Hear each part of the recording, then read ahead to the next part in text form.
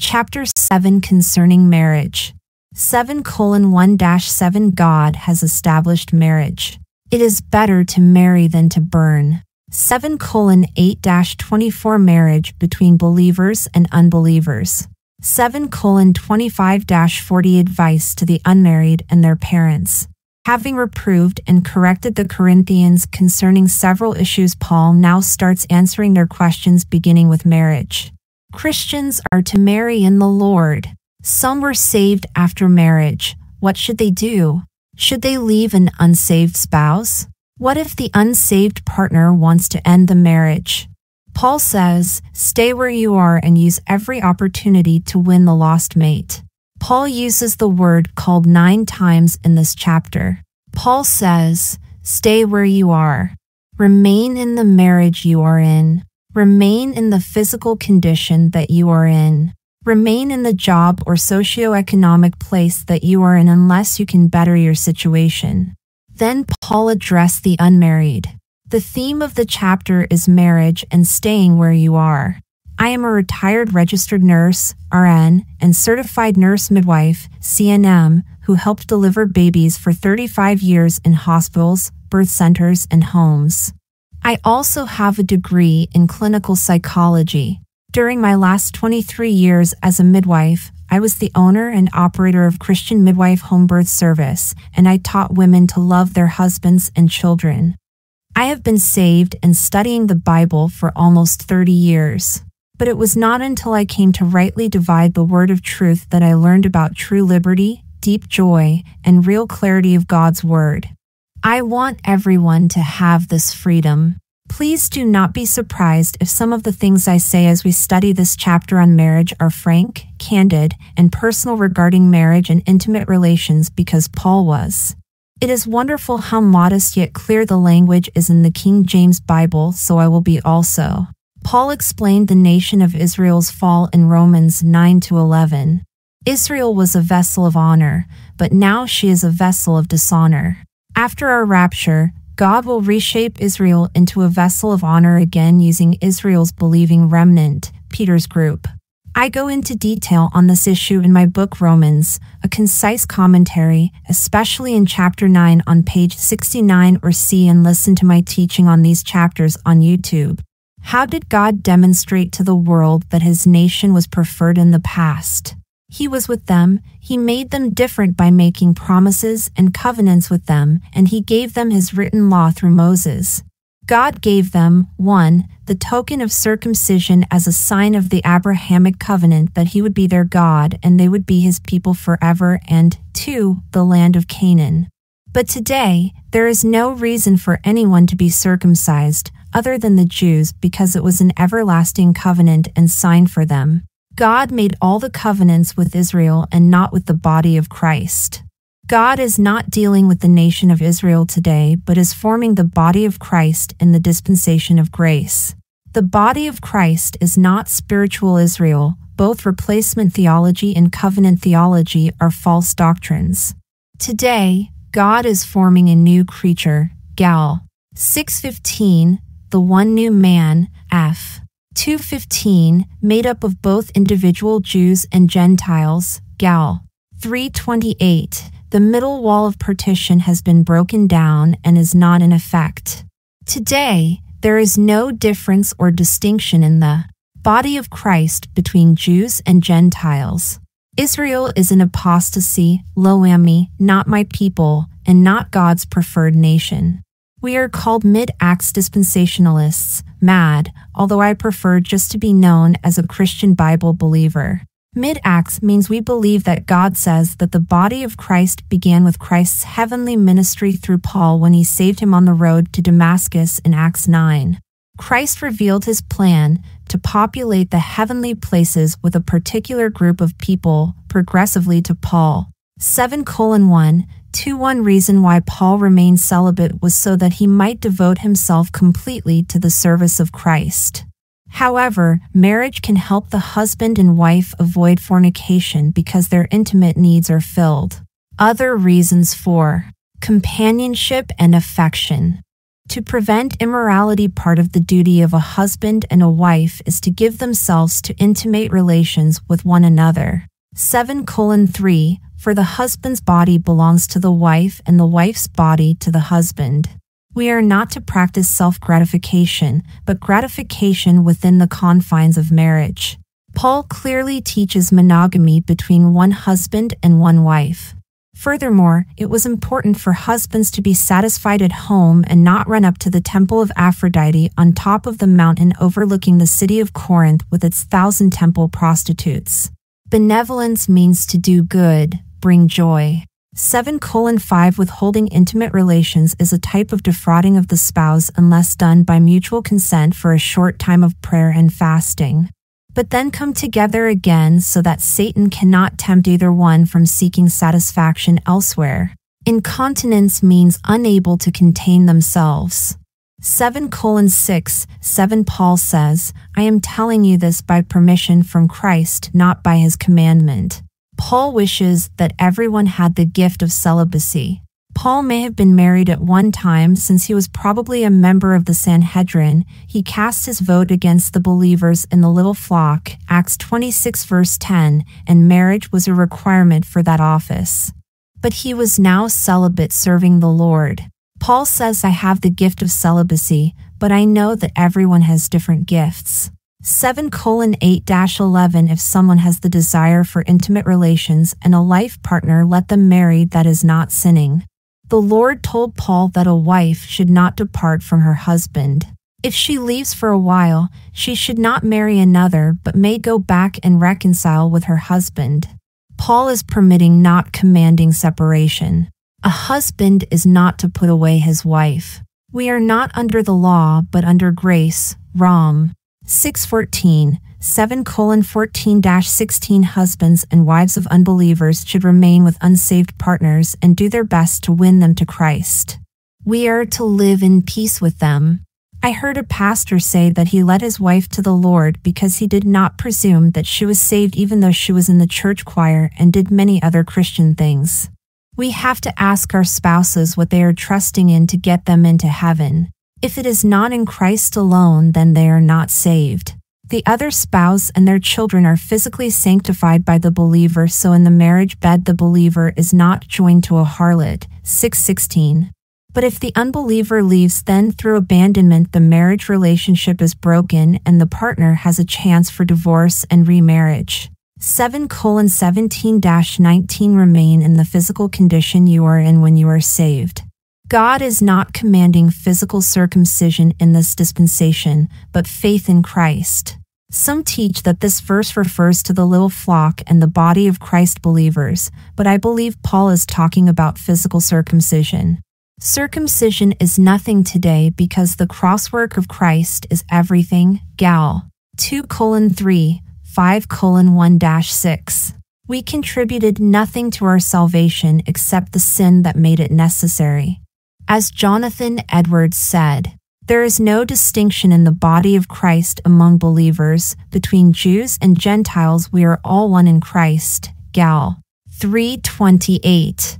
I believe that Paul is saying that just like the color of someone's skin does not matter in marriage, neither does their religious background matter.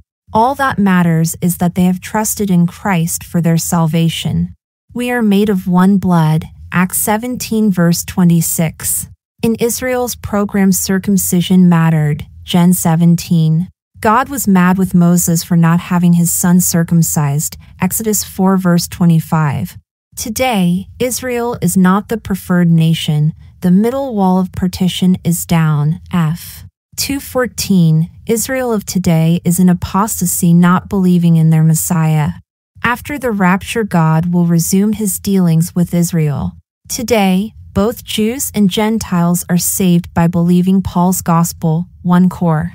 15:3-4. Today, to be water baptized or physically circumcised is a sign of unbelief in what God is doing.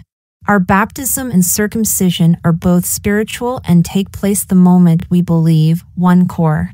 12:13, Colossians 2:9-15. Since we can't feel this, we accept it by faith in what the Bible says. When we identify with Christ's death and resurrection through faith, God performed an operation without hands and circumcised or cut the connection between our soul and our body, flesh, freeing us from the power of our flesh. The fleshly nature was rendered dead and powerless, so if the believer sins now, he does so by choice. God made us spiritually alive with Christ, forgiving us of all our trespasses. He blotted out all the sins that we had committed, all the wrong things that we had done against God. He took them out of the way and nailed them to the cross. Notice that Christ, in whom the Godhead dwells bodily, spoiled, plundered, or took us back from Satan and his devils. Jesus was victorious and triumphed over Satan. He openly shamed him and his cohorts with one gigantic, costly sacrifice of obedience to the Father, demonstrating the manifold wisdom of God. Jews and Gentiles can marry in the Lord in this age, Colossians 3 verse 11. Furthermore, there are no health reasons for being circumcised according to the American College of Pediatrics. Remember, in many countries in Europe, none of the men are circumcised, except the Jews, and they do not have an increased health problem because of that. Sexual contact and uncleanliness are what causes sexually transmitted disease. In fact, uncircumcision may have a protective purpose and assist with increased sensitivity. Remember that Adam was made perfectly to live forever, and he had foreskin. The circumcision of the Jews involves just the tip of the foreskin and not all of it, like in America.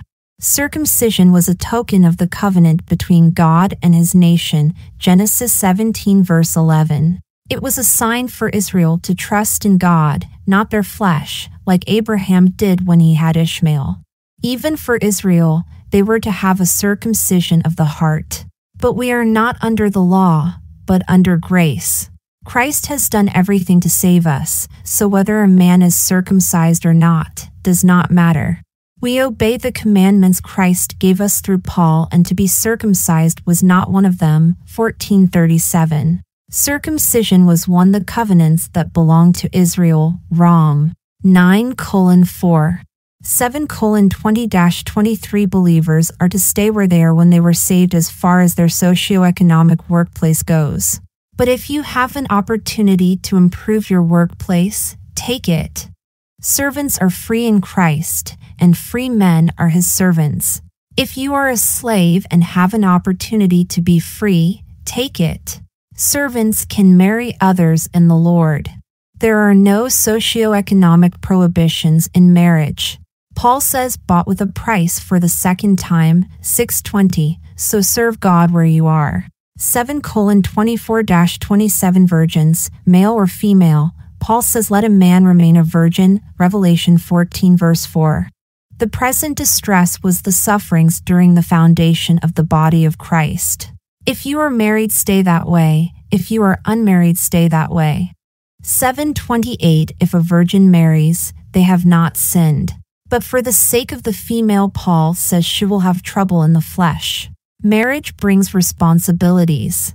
Women have so much work to do in the home. No human is able to meet another human's need completely. Humans are imperfect, so we both need to be patient with each other.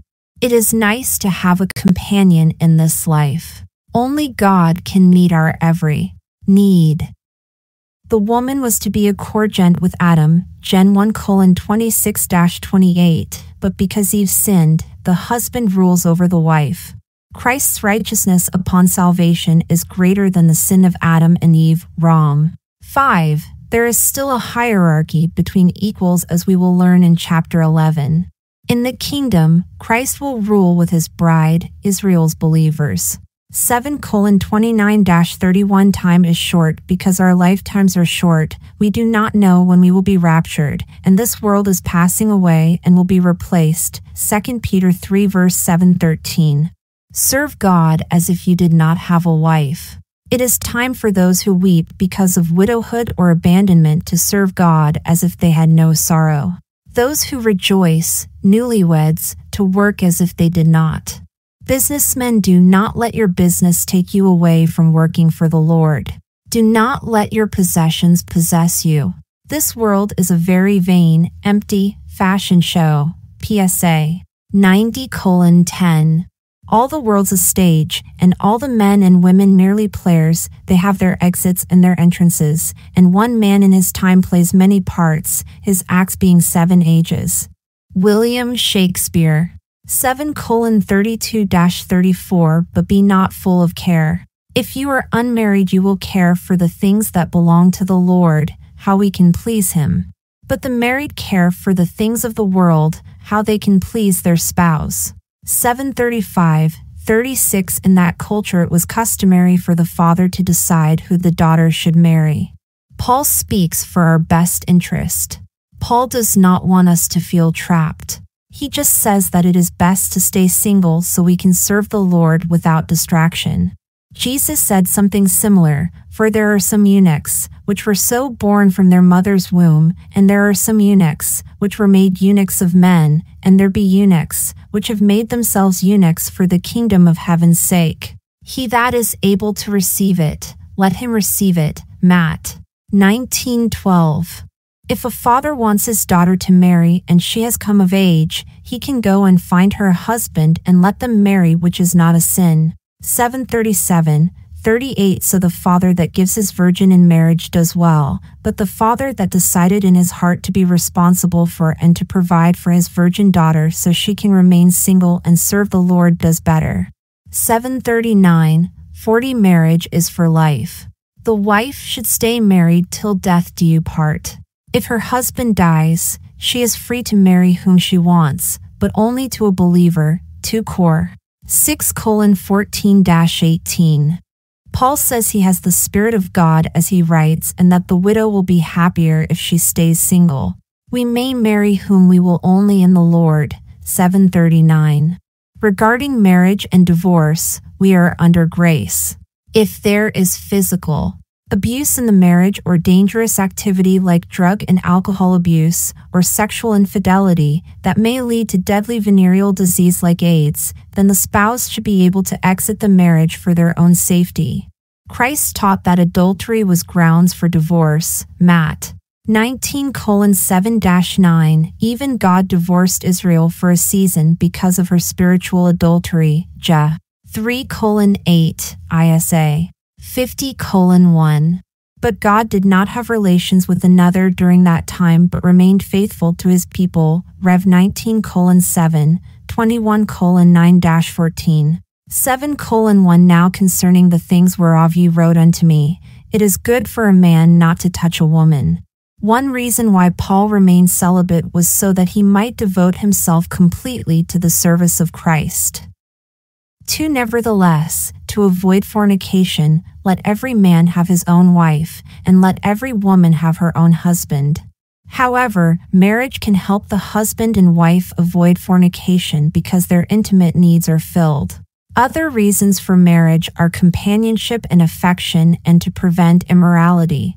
Part of the duty of a husband and a wife is to give themselves to intimate relations with one another. 3. Let the husband render unto the wife due benevolence, doing good, bringing joy and pleasure, and likewise also the wife unto the husband. For the wife hath not power of her own body, but the husband, and likewise also the husband hath not power of his own body, but the wife. The husband's body belongs to the wife, and the wife's body to the husband. We are not to practice self-gratification, but gratification within the confines of marriage. Paul clearly teaches monogamy between one husband and one wife. Furthermore, it was important for husbands to be satisfied at home and not run up to the temple of Aphrodite on top of the mountain overlooking the city of Corinth with its 1,000 temple prostitutes. 5. Defraud ye not one the other, except it be with consent for a time, that ye may give yourselves to fasting and prayer, and come together again, that Satan tempt you not for your incontinency. Withholding intimate relations is a type of defrauding of the spouse unless done by mutual consent for a short time of prayer and fasting. But then come together again so that Satan cannot tempt either one from seeking satisfaction elsewhere. Incontinence means unable to contain themselves. 6. But I speak this by permission, and not of commandment. Paul says, I am telling you this by permission from Christ, not by commandment. 7 For I would that all men were even as I myself. But every man hath his proper gift of God, one after this manner, and another after that. Paul wishes that everyone had the gift of celibacy. Paul may have been married at one time since he was probably a member of the Sanhedrin. He cast his vote against the believers in the little flock in Acts 26 verse 10, and marriage was a requirement for that office. But he was now celibate and serving the Lord. Paul says, I have the gift of celibacy, but I know that everyone has different gifts. 8 I say therefore to the unmarried and widows, it is good for them if they abide even as I. And 9 But if they cannot contain, let them marry, for it is better to marry than to burn. 10 And unto the married I command, yet not I, but the Lord, let not the wife depart from her husband. 11 But and if she depart, let her remain unmarried, or be reconciled to her husband, and let not the husband put away his wife. If someone has the desire for intimate relations and a life partner, let them marry, that is not sinning. The Lord told Paul that a wife should not depart from her husband. If she leaves for a while, she should not marry another, but may go back and reconcile with her husband. Paul is permitting, not commanding, separation. A husband is not to put away his wife. We are not under the law, but under grace. Rom. 6:14. 12 But to the rest speak I, not the Lord. If any brother hath a wife that believeth not, and should be pleased to dwell with him, let him not put her away. 13 And the woman which hath an husband that believeth not, and if he be pleased to dwell with her, let her not leave him. 14 For the unbelieving husband is sanctified by the wife, and the unbelieving wife is sanctified by the husband. Else were your children unclean, but now are they holy. 15 But if the unbelieving depart, let him depart.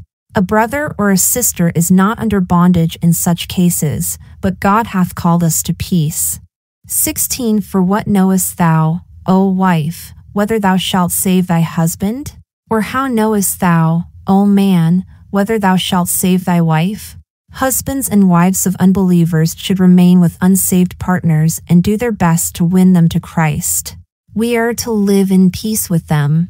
I heard a pastor say that he led his wife to the Lord because he did not presume that she was saved even though she was in the church choir and did many other Christian things. We have to ask our spouses what they are trusting in to get them into heaven. If it is not in Christ alone, then they are not saved.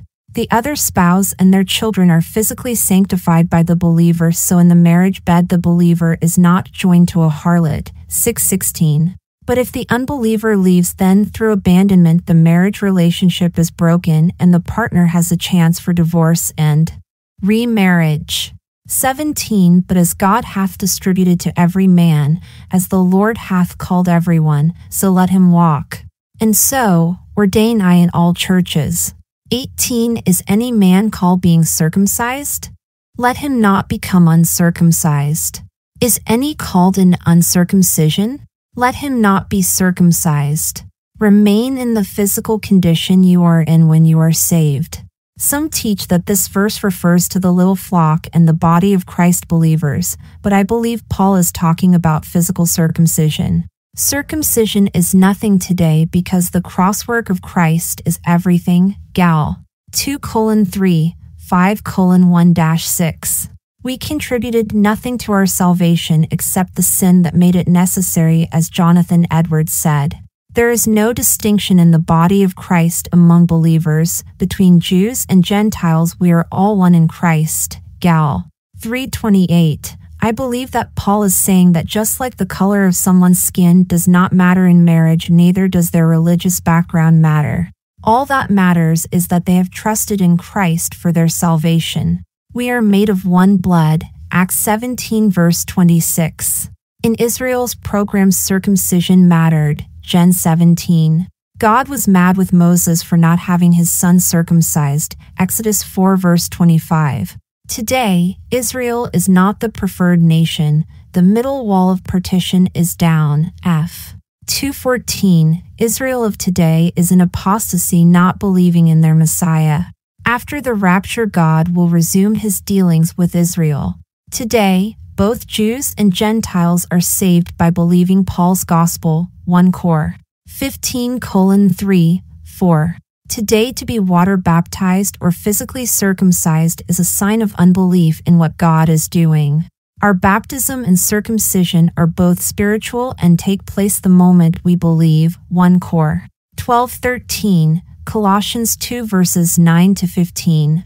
Since we can't feel this, we accept it by faith in what the Bible says. When we identify with Christ's death and resurrection through faith, God performed an operation without hands and circumcised or cut the connection between our soul and our body, flesh, freeing us from the power of our flesh. The fleshly nature was rendered dead and powerless, so if the believer sins now, he does so by choice. God made us spiritually alive with Christ, forgiving us of all our trespasses. He blotted out all the sins that we had committed, all the wrong things that we had done against God. He took them out of the way and nailed them to the cross. Notice that Christ, in whom the Godhead dwells bodily, spoiled, plundered, or took us back from Satan and his devils. Jesus was victorious and triumphed over Satan. He openly shamed him and his cohorts with one gigantic costly sacrifice of obedience to the Father, demonstrating the manifold wisdom of God. Jews and Gentiles can marry in the Lord in this age. Colossians 3 verse 11. Furthermore, there are no health reasons for being circumcised according to the American College of Pediatrics. Remember, in many countries in Europe, none of the men are circumcised, except the Jews, and they do not have an increased health problem because of that. Sexual contact and uncleanliness are what causes sexually transmitted disease. In fact, uncircumcision may have a protective purpose and assist with increased sensitivity.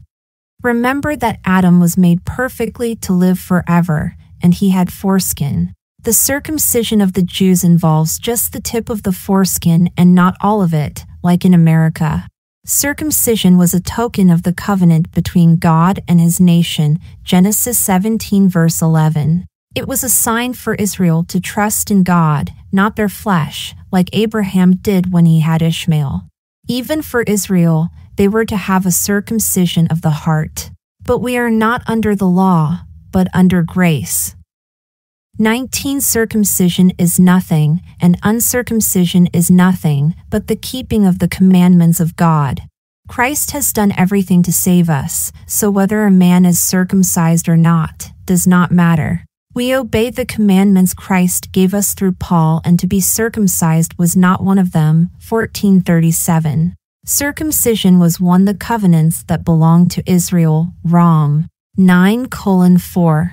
20 Let every man abide in the same calling wherein he was called. 21 Art thou called being a servant? Care not for it, but if thou mayest be made free, use it rather. 22 For he that is called in the Lord, being a servant, is the Lord's freeman. Likewise, also he that is called, being free, is Christ's servant. Believers are to stay where they are when they were saved as far as their socioeconomic workplace goes. But if you have an opportunity to improve your workplace, take it. Servants are free in Christ, and free men are his servants. If you are a slave and have an opportunity to be free, take it. Servants can marry others in the Lord. There are no socioeconomic prohibitions in marriage. 23 Ye are bought with a price. Be not ye the servants of men. Paul says bought with a price for the second time, 6:20, so serve God. 24 Brethren, let every man, wherein he is called, therein abide with God. 25 Now concerning virgins I have no commandment of the Lord, yet I give my judgment, as one that hath obtained mercy of the Lord to be faithful. 26 I suppose therefore that this is good for the present distress, I say, that it is good for a man so to be. 27 Art thou bound unto a wife? Seek not to be loosed. Art thou loosed from a wife? Seek not a wife. Concerning virgins, male or female, Paul says let a man remain a virgin, Revelation 14 verse 4. The present distress was the sufferings during the foundation of the body of Christ. If you are married, stay that way. If you are unmarried, stay that way. 28 But and if thou marry, thou hast not sinned, and if a virgin marry, she hath not sinned. Nevertheless, such shall have trouble in the flesh, but I spare you. If a virgin marries, they have not sinned. But for the sake of the female, Paul says she will have trouble in the flesh. Marriage brings responsibilities. Women have so much work to do in the home. No human is able to meet another human's need completely. Humans are imperfect, so we both need to be patient with each other. It is nice to have a companion in this life. Only God can meet our every need. The woman was to be a corgent with Adam, Gen 1:26-28, but because Eve sinned, the husband rules over the wife. Christ's righteousness upon salvation is greater than the sin of Adam and Eve. Rom. 5. There is still a hierarchy between equals, as we will learn in chapter 11. In the kingdom, Christ will rule with his bride, Israel's believers. 29 But this I say, brethren, the time is short, it remaineth, that both they that have wives be as though they had none. 30 And they that weep, as though they wept not, and they that rejoice, as though they rejoiced not, and they that buy, as though they possessed not. 31 And they that use this world, as not abusing it, for the fashion of this world passeth away. Time is short because our lifetimes are short. We do not know when we will be raptured, and this world is passing away and will be replaced. 2 Peter 3 verses 7-13. Serve God as if you did not have a wife. It is time for those who weep because of widowhood or abandonment to serve God as if they had no sorrow. Those who rejoice, newlyweds, to work as if they did not. Businessmen, do not let your business take you away from working for the Lord. Do not let your possessions possess you. This world is a very vain, empty fashion show. PSA 90:10. All the world's a stage, and all the men and women merely players. They have their exits and their entrances, and one man in his time plays many parts, his acts being 7 ages. William Shakespeare. 32 But I would have you without carefulness. He that is unmarried careth for the things that belong to the Lord, how he may please the Lord. 33 But he that is married careth for the things that are of the world, how he may please his wife.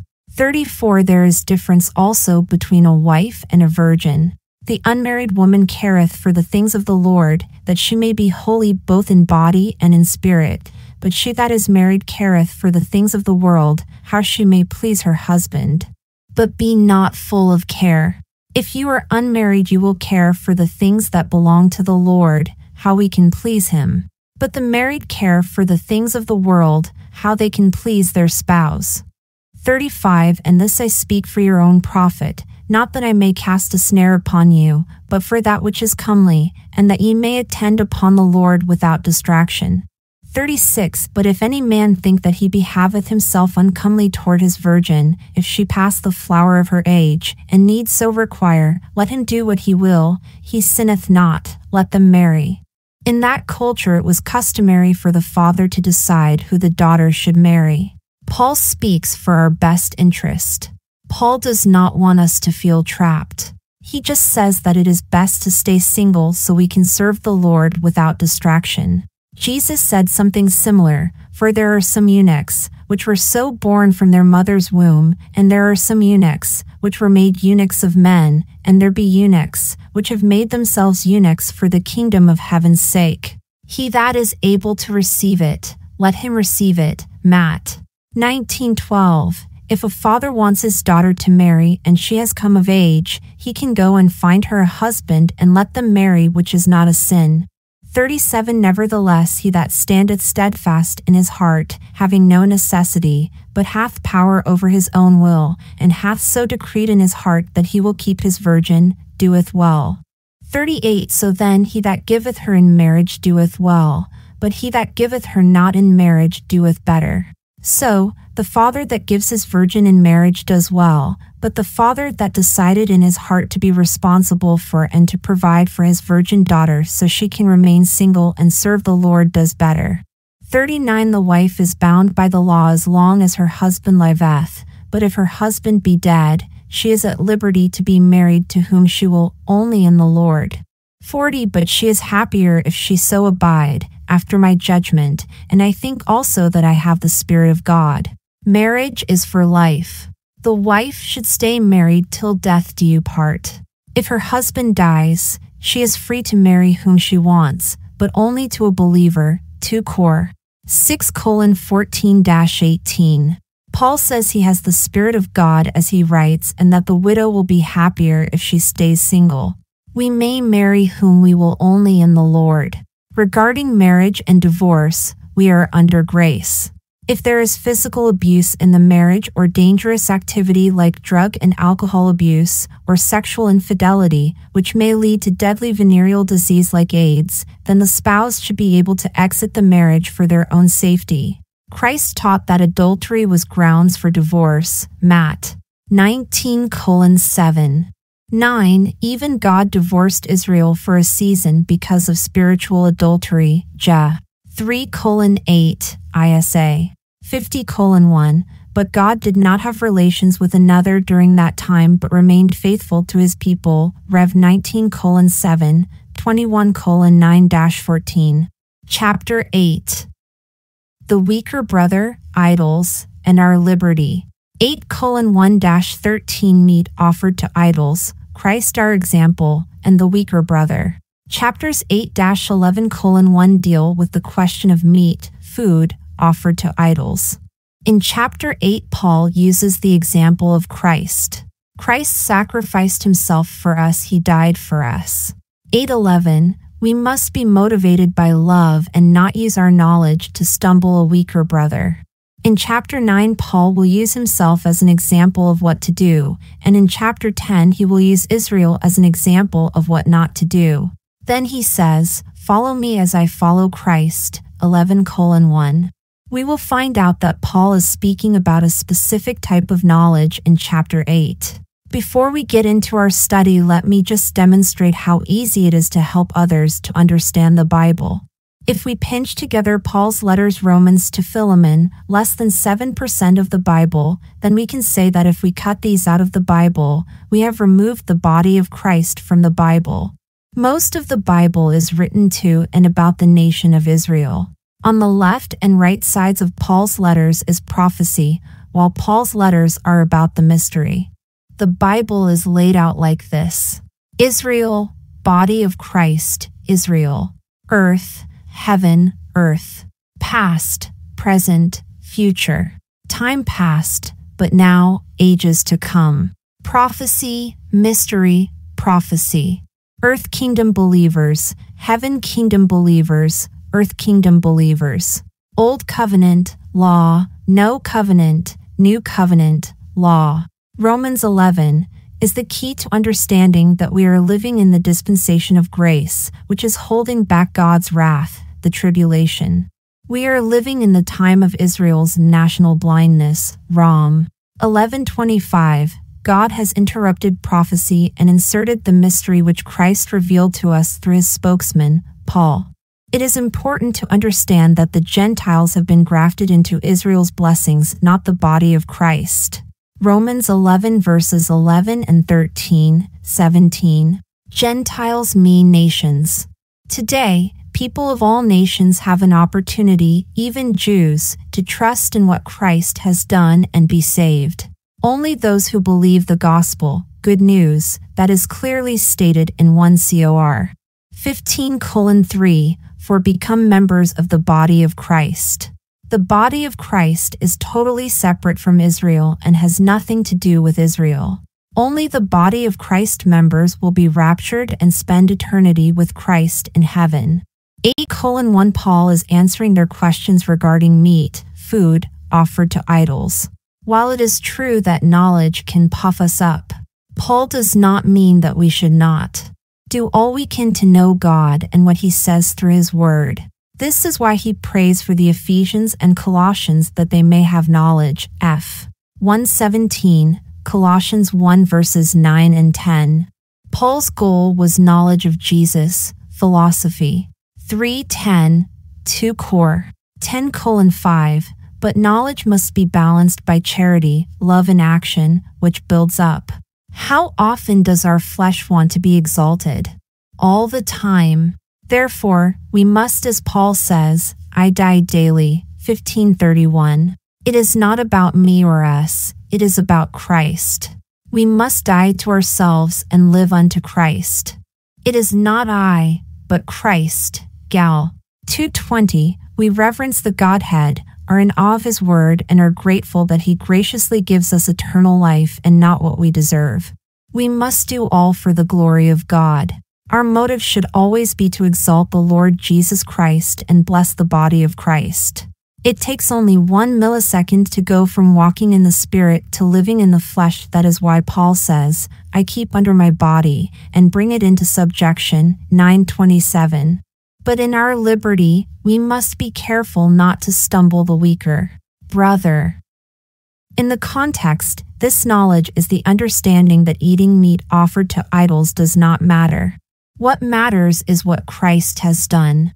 But we must not use our liberty to stumble someone whose conscience may think it is wrong to eat that meat. These chapters, 8 to 10, address the weaker brother principle found in Romans chapter 14 to 15:3. I used to be a weaker brother before I learned how to rightly divide the word of truth, 2 Tim 2:15. At that time, I did not eat my favorite part of my pizza, the sausage, because I was a mixer and thought the Jewish dietary laws somehow pertained to me. I mixed Peter and Paul, law and grace, the things that belong to Israel with those of the body of Christ, because I thought that the church, the body of Christ, began in Acts 2. I had not yet learned that the body of Christ began in Acts 9. I did not know that there was more than one church in the Bible.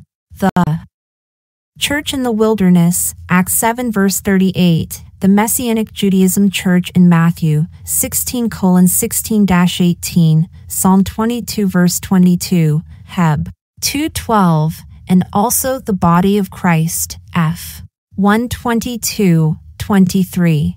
In Acts 10 verse 15, God showed Peter that he was no longer making the distinction between clean and unclean animals or people. The clean represented the Jews and the unclean the Gentiles. What happened? Why the change?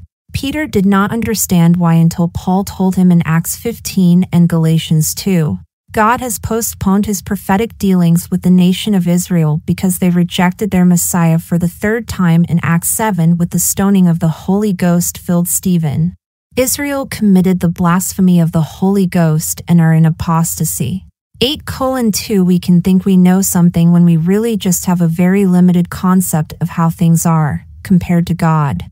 For one thing, Paul had not received the full revelation of the mystery yet, 1 Cor 13:12, and for another thing every one of us must be careful not to fall into the temptation of a wrong motive, Gal 6:1-5.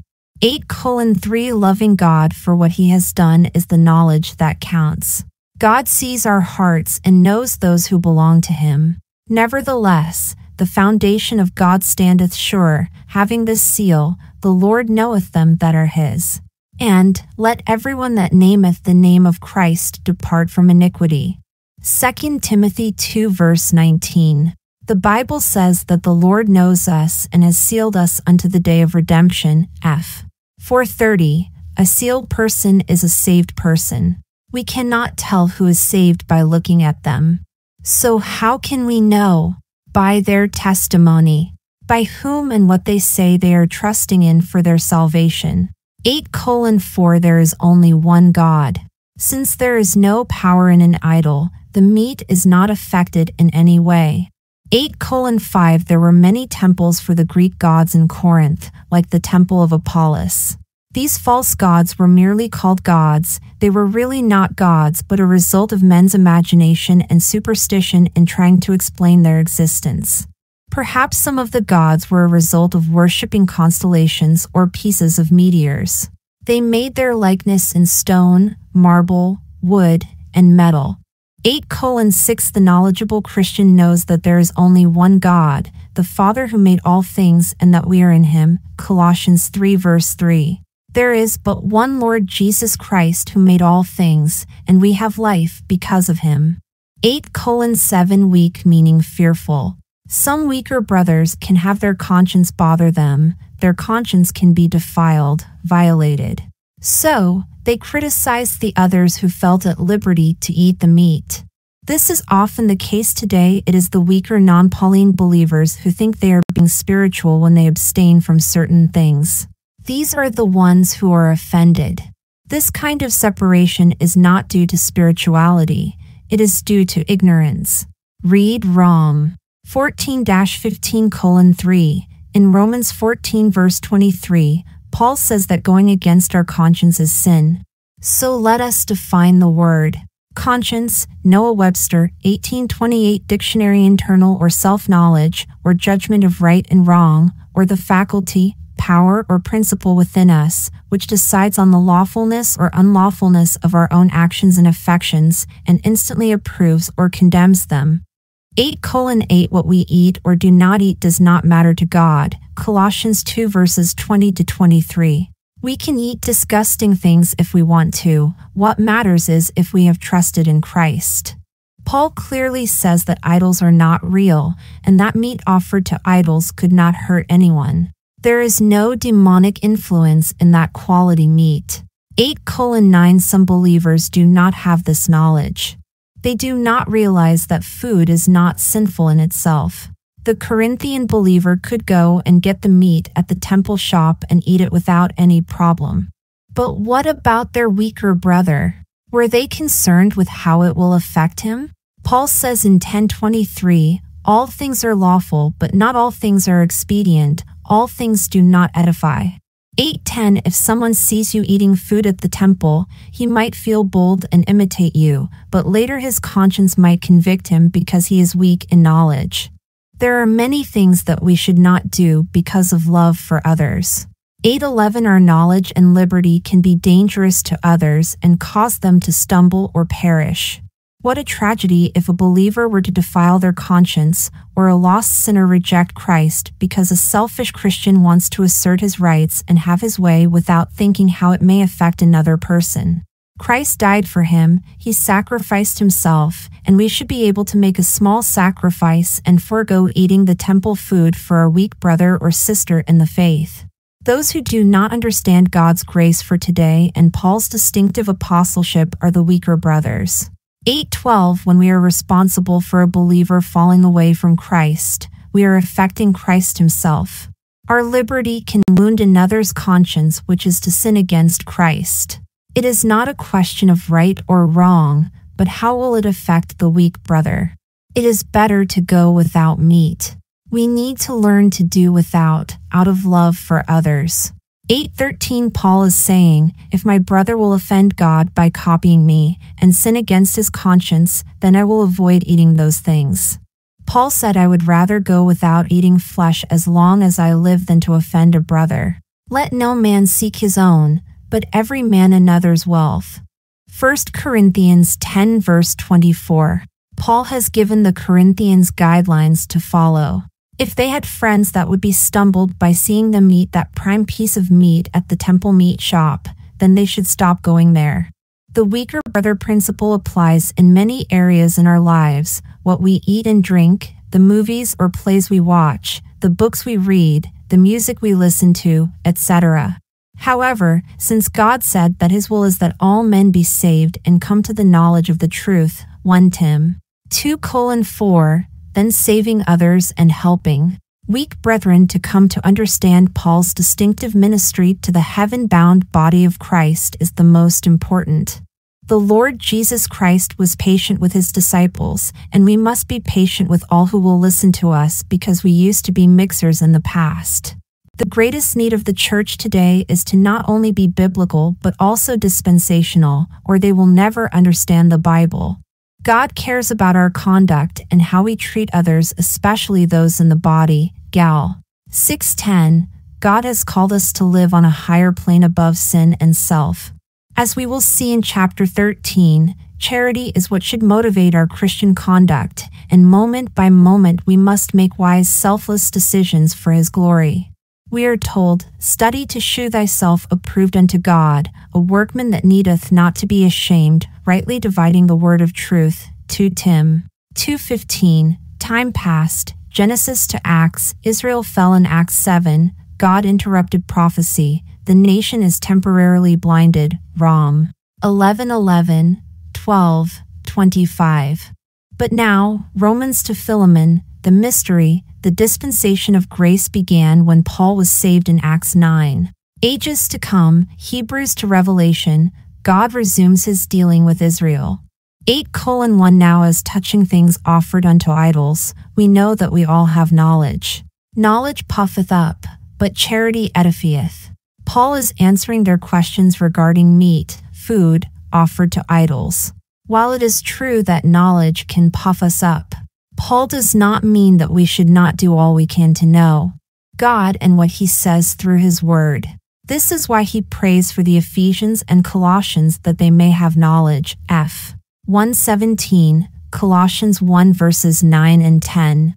Paul's goal was knowledge of Jesus. Phil 3:10, 2 Cor 10:5. But knowledge must be balanced by charity, love in action, which builds up. How often does our flesh want to be exalted? All the time. Therefore, we must, as Paul says, I die daily. 15:31. It is not about me or us, it is about Christ.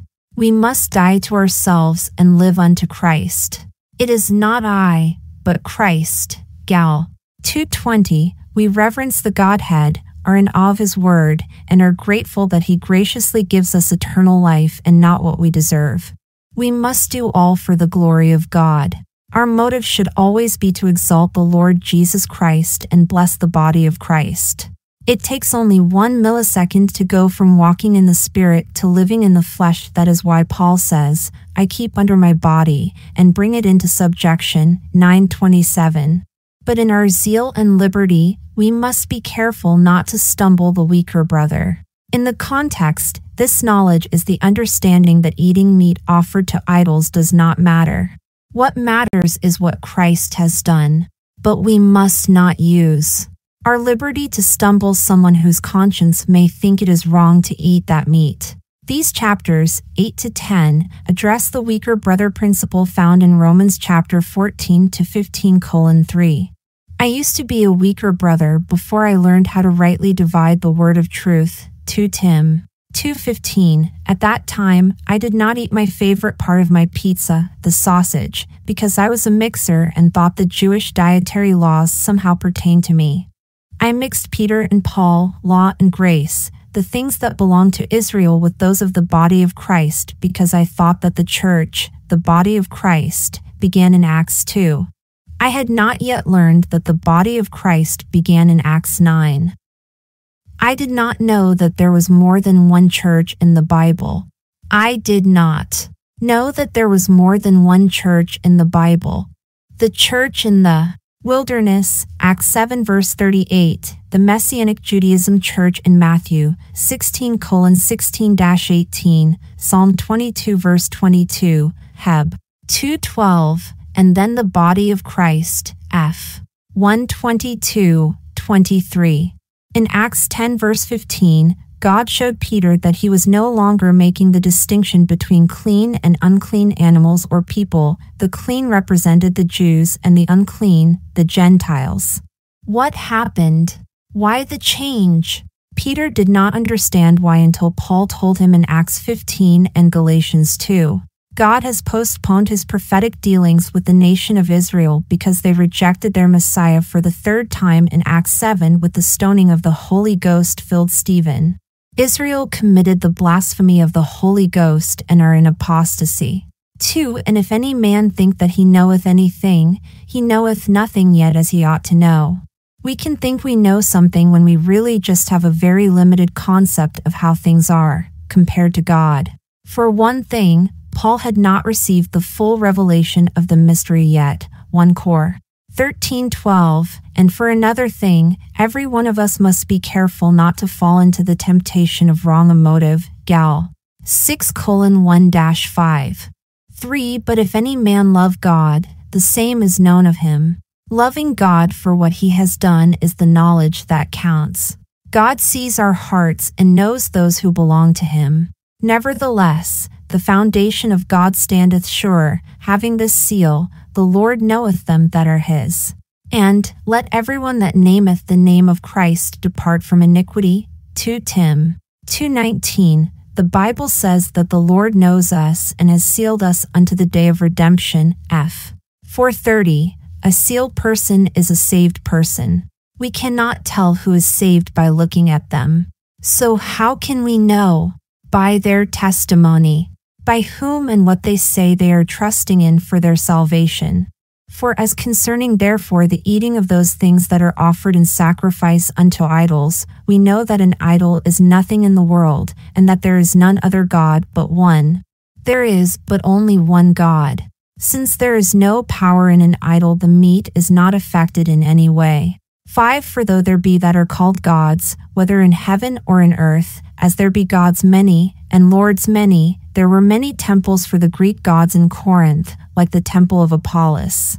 These false gods were merely called gods. They were really not gods, but a result of men's imagination and superstition in trying to explain their existence. Perhaps some of the gods were a result of worshipping constellations or pieces of meteors. They made their likeness in stone, marble, wood, and metal. 6 But to us there is but one God, the Father, of whom are all things, and we in Him, and one Lord Jesus Christ, by whom are all things, and we by Him. The knowledgeable Christian knows that there is only one God, the Father who made all things, and that we are in Him. Colossians 3:3.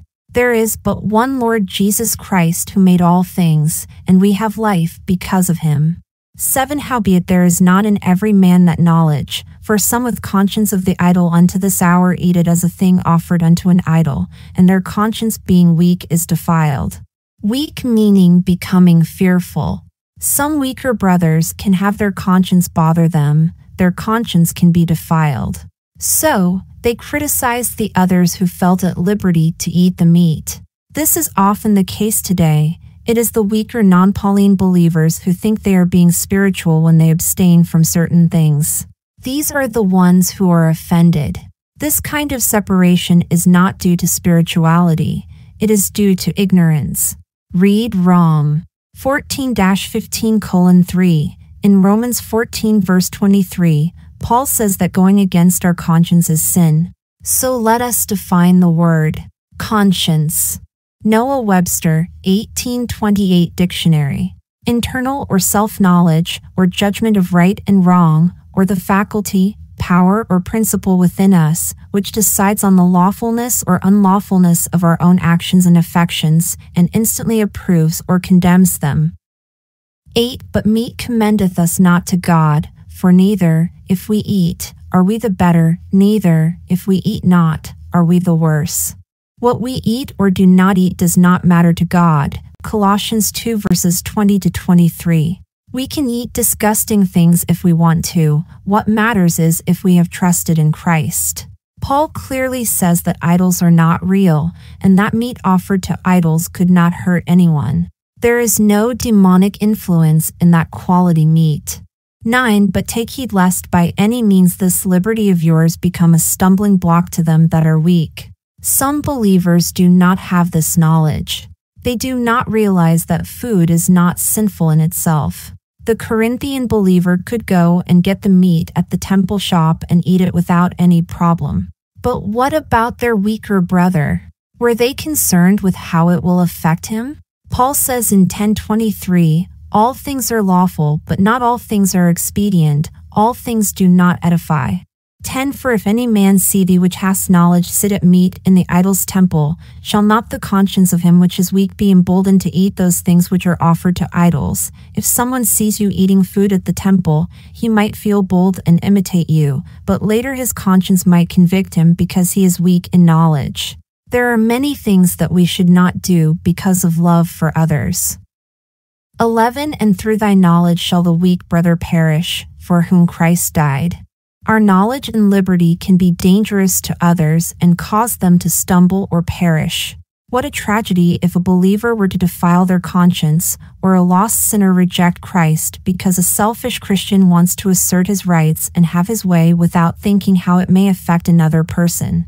Christ died for him, he sacrificed himself, and we should be able to make a small sacrifice and forego eating the temple food for a weak brother or sister in the faith. Those who do not understand God's grace for today and Paul's distinctive apostleship are the weaker brothers. 12. But when ye sin so against the brethren, and wound their weak conscience, ye sin against Christ. When we are responsible for a believer falling away from Christ, we are affecting Christ himself. Our liberty can wound another's conscience, which is to sin against Christ. It is not a question of right or wrong, but how will it affect the weak brother? It is better to go without meat.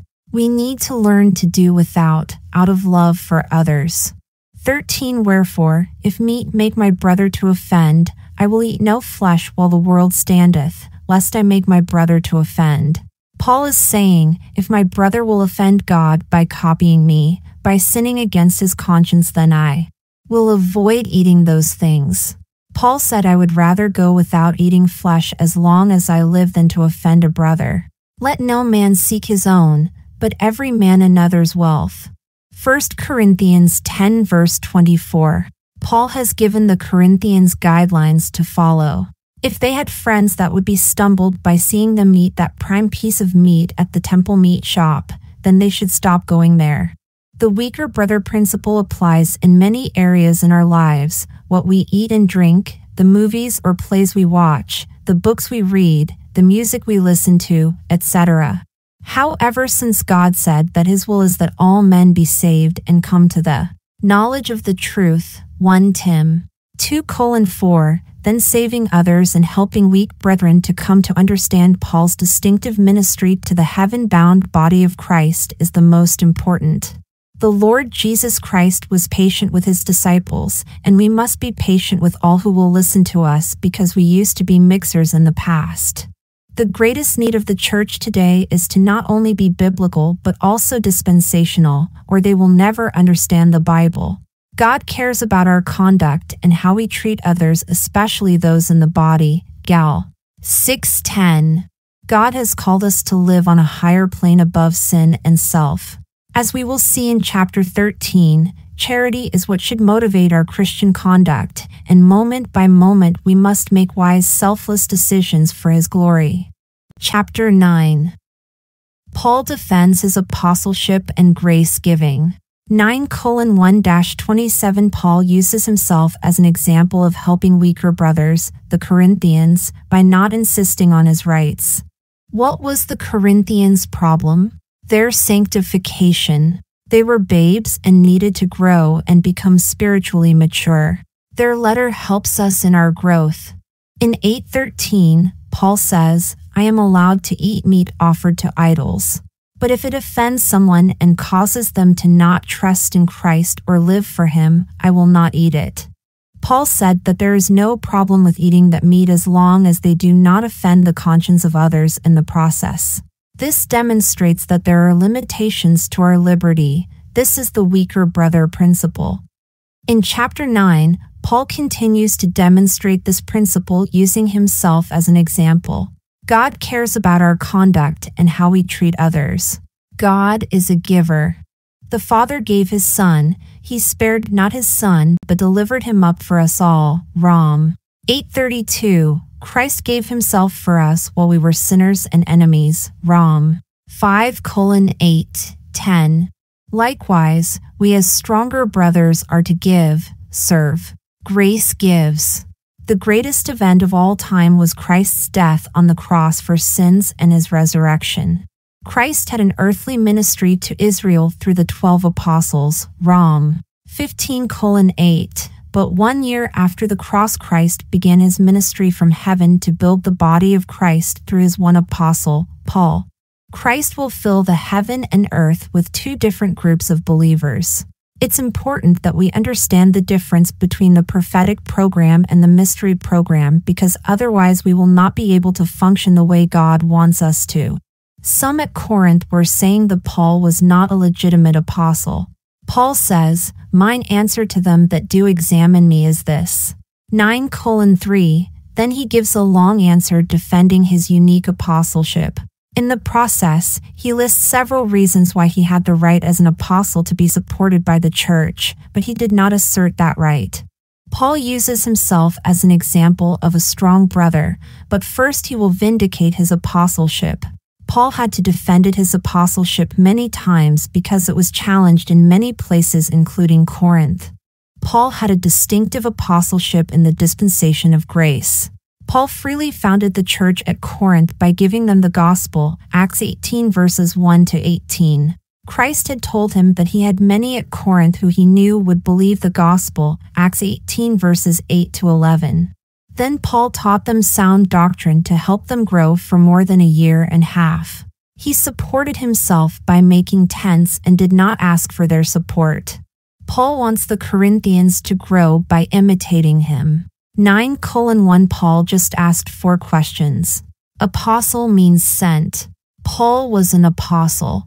He had liberty. He had seen the Lord who sent him with a message to the Gentiles, Acts 9 verses 17 and 27, 26:12-18. In fact, Paul was the last one to see the Lord Jesus, 15:8. One of the qualifications of an apostle is to be a witness of the Lord Jesus Christ, Acts 1:22. Jesus said, "Verily, verily, I say unto you, he that receiveth whomsoever I send receiveth me, and he that receiveth me receiveth him that sent me." John 13 verse 20. Paul says that Christ appointed him to be an apostle and personally taught him what he needed to know. Paul did not learn about his ministry from another man. The Lord Jesus Christ kept him separate from the 12 apostles on purpose, Gal. 1:1, 11-20. To not believe Paul was whom Jesus Christ sent to the body of Christ is to deny what Christ is doing today. Paul was the first person into the body of Christ. He is the pattern for us to follow. 1 Tim 1:16. Paul magnified his office of being the apostle of the Gentiles, Rom. 11:13. The Corinthian believers were evidence of his apostleship. 9:2 Paul says even if others do not consider him to be their apostle, there is no doubt that he is their apostle because the Corinthians are his proof. Paul reminded them where they came from and how they changed in 6:9-11. But Paul gave them the gospel knowing it had the power to save them, just like his encounter with Christ had saved him. Paul was undeserving of Christ's loving sacrifice, and so are we. Knowing this should make us willing to share the truth of the gospel with anyone, not just the people we are comfortable with. 9:3 Paul will now begin a long answer to those who say that he is not an apostle like the 12. Paul uses himself as an example for them to follow. He says that he did not assert his rights out of love for the Corinthians and because it could hinder the gospel. He did not want their money, even if it was right for them to support him. He wanted them. He wanted them to have eternal life by the power of the gospel of Christ. Now he wants them to grow up and be mature in their service to Christ. 9:4 Sure, they had the power to eat and drink even things offered to idols. 9:5 Paul and Barnabas could have married, but they chose to remain single for the sake of the gospel, so they would be free to serve. They did not use this power, authority, but curtailed their liberty. Peter, the other apostles, and the brothers of Christ, like James and Jude, all took their wives along when they preached. 9:6 It is interesting that Paul mentions Barnabas instead of Apollos. Perhaps Barnabas had visited Corinth and that they knew him. Paul and his friends were entitled to their support, but supported themselves wherever they went. 2 Thess. 3:8, 9. 9:7 Paul uses the example of human custom to reimburse those who earn it, the soldier, the farmer, and the shepherd, PROV. 27:18 No soldier supports himself but receives supplies and wages from the government.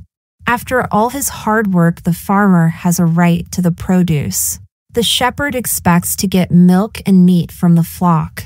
Likewise, ministers of spiritual things are entitled to compensation. 9:8-11 Paul is not saying this as a man. God says the same thing in the law. God says this about oxen for man's good, Deuteronomy 25:4, 1 Tim 5:18. God says that both he that plows, plants, and he that reaps should enjoy sharing in the harvest. Paul applies the analogy of reaping and sowing to spiritual things and material things, Gal 6:6-8. 9:12 Paul had heard that the Corinthians were supporting other apostles and preachers.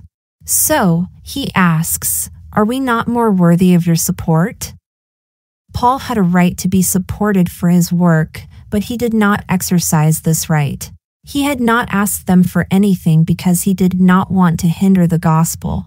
He supported himself by his tent-making trade. 9:13 Paul uses the example of the Old Testament priests having a part of the sacrifices and offerings to further drive home his point, perhaps for the sake of the Jews in the assembly. 9:14 God has ordered that those who have received a spiritual blessing should support those who bless them spiritually. Those who preach the gospel are to live by means of the gospel. We are to graciously support those who bless us spiritually. Many grace pastors today chose to support themselves like Paul. 9:15 Paul had not claimed his right to live off the gospel, and he is not telling the Corinthians this because he wants them to pay him anything. Paul says that he would rather die than have someone take away his reward. 9:16 Preaching the gospel is what Christ required Paul to do. Paul was compelled to preach it. He has no choice in the matter. He is under orders. Christ has given him a job to do, a ministry. Paul is the master builder of the body of Christ in the dispensation of the grace of God, 3:10. 9:17 If Paul carries out his assigned ministry willingly, he will get a reward, but he has no choice about the job Christ has given him. Paul is to dispense the gospel, the body of sound doctrine Christ has given for him to deal out. To dispense means to distribute, give out, provide. A pharmacy dispenses medication, a vending machine dispenses drinks and snacks, a gas station dispenses gasoline. The word dispensation is found 4 times in the King James Bible, 1 Cor. 9:17 f. 1:10, 3:2, Colossians 1 verse 25. Guess which apostle is the only one to use this word? Yes, Paul. This is because we have to divide the truth to the body of Christ, God's heavenly people, from the rest of the Bible, God's earthly people. Paul says this in 2 Tim 2:15, in this present age, God is dispensing grace and peace. How did Paul open this letter? See 1:3 and Gal 1:3. It is not just a nice greeting from Paul when he says grace and peace, it is what God is dispensing today. This dispensation that we are living in is holding back his wrath and fury. God is not angry with anybody because Christ died for our sins and paid the sin debt of all mankind. The Father's approval of his Son's payment was demonstrated by his resurrection. Death could not hold his sinless Son, Acts 2 verse 24. God is not imputing our sin to us now, 2 Cor. 5:19. It is not sin that sends a person to hell, but unbelief. To be saved, we need to believe the gospel clearly stated in 1 Cor. 15:3, 4. Without faith it is impossible to please God, Heb 11:6. 9:18 Paul says, I am compelled to preach the gospel and cannot do anything but preach it. So, what is my reward? I will have a reward if I preach it for free, without cost to anyone. If Paul received financial compensation, he could perhaps be tempted to abuse his authority and take a bribe. 9:19 Paul was free from the control of all men. He did not owe anyone anything. He was not on any man's payroll. Still, he made himself a servant to everyone so that he could win them to Christ. 9:20-22 Christ is Paul's authority, his master. He is under his law, Rom 8:2, Christ's life is operating in him. Paul did not offend people. He set aside personal privileges out of love on purpose. Paul carefully used tact to make contact with people. Paul was born a Jew, so he used that to win the Jews, and Paul was a Roman citizen, so he used that to win the Gentiles. He was uniquely suited as the perfect apostle to the body of Christ made up of both Jews and Gentiles. He became all things to all people so that he might save some.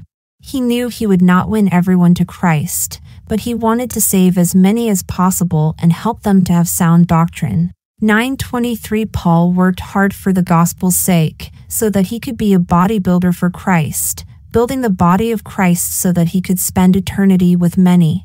In contrast, Israel's program involves nation building. In Israel's program, the nation had to confess their sins as a nation. If we, the nation of Israel, confess our national sins, he is faithful and just to forgive us, the nation of Israel, our sins, and to cleanse us from all unrighteousness. 1 John 1 verse 9 as commanded in Leviticus 26:40-43. But we in the body of Christ just thank God that for Christ's sake he has already paid and forgiven us of that sin. F. 432, 924 Run to win. We do not work for our salvation. That is a gift given by the grace of God. But after we are saved, Christ motivates us to do the work he has prepared us for. F. 2:10 Once we understand God's will. What is it? Yes, that is right. 1 Tim 2:4 Then we are in a race to do as much as we can, as well as we can, for Christ and his people, the body of Christ. Be ambassadors, reconcile others to God, and share the mysteries. Paul encourages the Corinthians and us to run to win. Many runs in a race, but only one wins the prize. But we can all participate in the spiritual race of giving out the word of God rightly divided. 9:25 The we is Paul, Barnabas, and the Corinthian believers. I believe our crown is a job with responsibility in heaven. Paul used an illustration from the Greek games familiar to the reader, for the Isthmian Games, similar to the Olympics, were held near Corinth. The contestants trained to be a master in their sport and is moderate in all things, not excessive. They had to discipline themselves and work hard to win a prize. Paul reminds the Corinthians again to focus on their eternal rewards, not the temporal. Temperate means moderate. Paul wisely paces himself so he can have quality fruit. God wants all believers to have something to show at the judgment seat of Christ. 2 Cor. 5:10, 9:26-27 Paul is not shadowboxing. Paul says he lives his life on purpose, calculating out what is the best use of his time for Christ. Paul is out on the racetrack running so that he will get a reward. Just like an athlete, Paul wisely keeps himself disciplined and under control. He is careful to not do what he tells others not to do. Cast away means unapproved by God, disqualified of getting a reward. Paul did not want to lose his reward for faithful service. Salvation is a free gift, but God wants all of us to work for him in our various roles to receive a reward. We can teach the Word of God to equip believers to be strong in sound doctrine so they can serve Christ and teach others. 2 Tim 2:2 What has God motivated you to do for him and the body of Christ? 9:01 a.m. I not an apostle? Am I not free? Have I not seen Jesus Christ our Lord? Are not ye my work in the Lord? Paul just asked 4 questions. Apostle means sent. Paul was an apostle. He had liberty. He had seen the Lord who sent him to the Gentiles with a message. Acts 9 verses 17 and 27, 26:12-18. In fact, Paul was the last one to see the Lord Jesus. 15:8. One of the qualifications of an apostle is to be a witness of the Lord Jesus Christ. Acts 1:22. Jesus said, Verily, verily, I say unto you, he that receiveth whomsoever I send receiveth me, and he that receiveth me receiveth him that sent me. John 13 verse 20. Paul says that Christ appointed him to be an apostle and personally taught him what he needed to know. Paul did not learn about his ministry from another man. The Lord Jesus Christ kept him separate from the 12 apostles on purpose. Gal. 1:1, 11-20. To not believe Paul was whom Jesus Christ sent to the body of Christ is to deny what Christ is doing today. Paul was the first person into the body of Christ. He is the pattern for us to follow. 1 Tim 1:16. Paul magnified his office of being the apostle of the Gentiles. Rom 11:13. The Corinthian believers were evidence of his apostleship. 2 If I be not an apostle unto others, yet doubtless I am to you, for the seal of mine apostleship are ye in the Lord. Paul says even if others do not consider him to be their apostle, there is no doubt that he is their apostle because the Corinthians are his proof. Paul reminded them where they came from and how they changed in 6:9-11. But Paul gave them the gospel knowing it had the power to save them, just like his encounter with Christ had saved him. Paul was undeserving of Christ's loving sacrifice, and so are we. Knowing this should make us willing to share the truth of the gospel with anyone, not just the people we are comfortable with.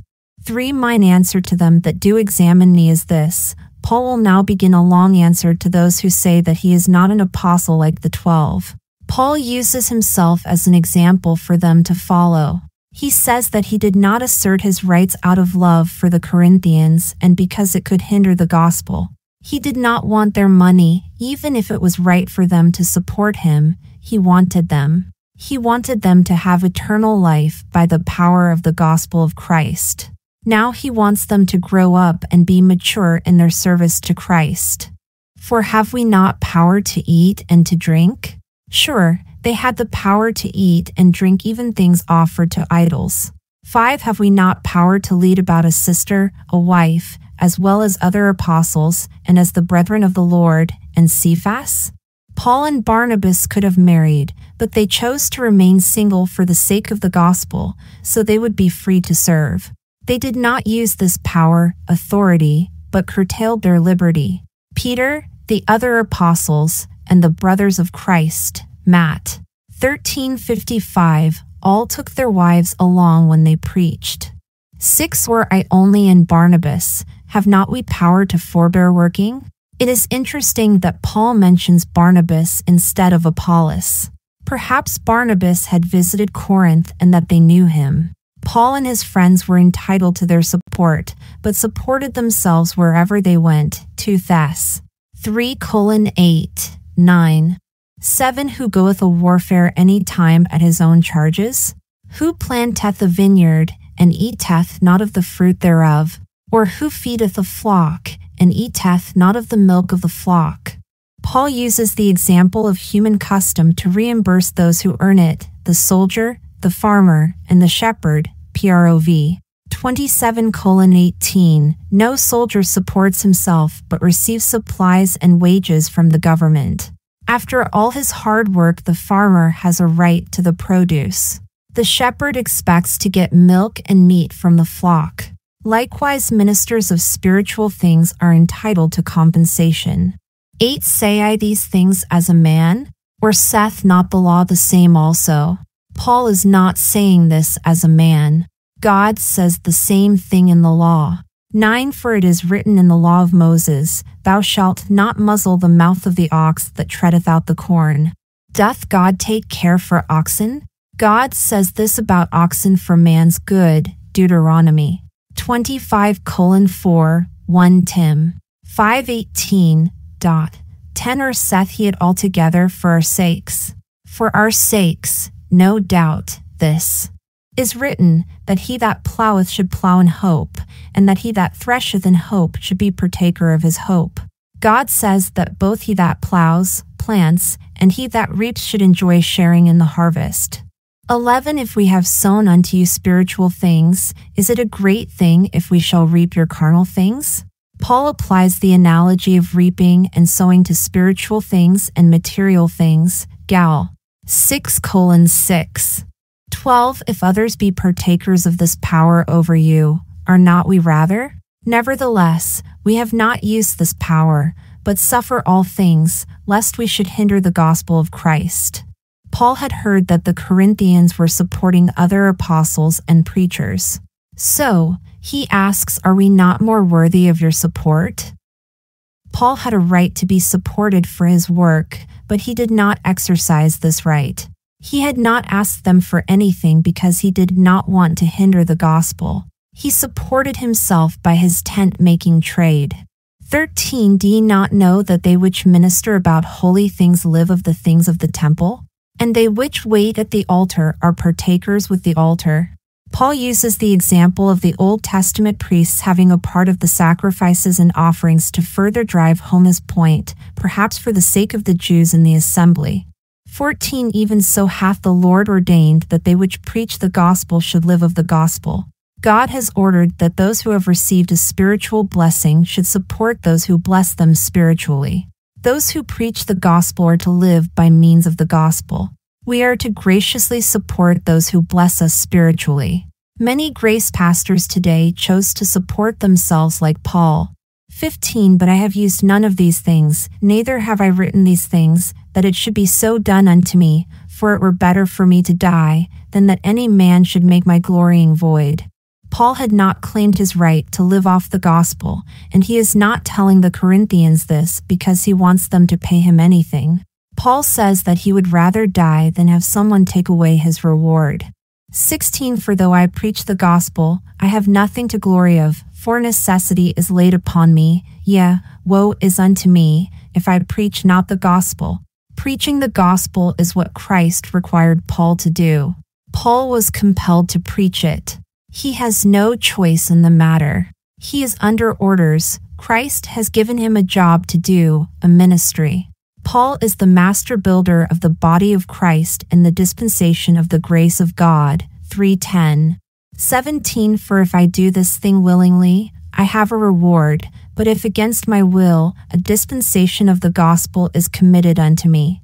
If Paul carries out his assigned ministry willingly, he will get a reward, but he has no choice about the job Christ has given him. Paul is to dispense the gospel, the body of sound doctrine Christ has given for him to deal out. To dispense means to distribute, give out, provide. A pharmacy dispenses medication, a vending machine dispenses drinks and snacks, a gas station dispenses gasoline. The word dispensation is found 4 times in the King James Bible, 1 Cor. 9:17 f. 1:10, 3:2, Colossians 1 verse 25. Guess which apostle is the only one to use this word? Yes, Paul. This is because we have to divide the truth to the body of Christ, God's heavenly people, from the rest of the Bible, God's earthly people. Paul says this in 2 Tim 2:15, in this present age, God is dispensing grace and peace. How did Paul open this letter? See 1:3 and Gal. 1:3. It is not just a nice greeting from Paul when he says grace and peace, it is what God is dispensing today.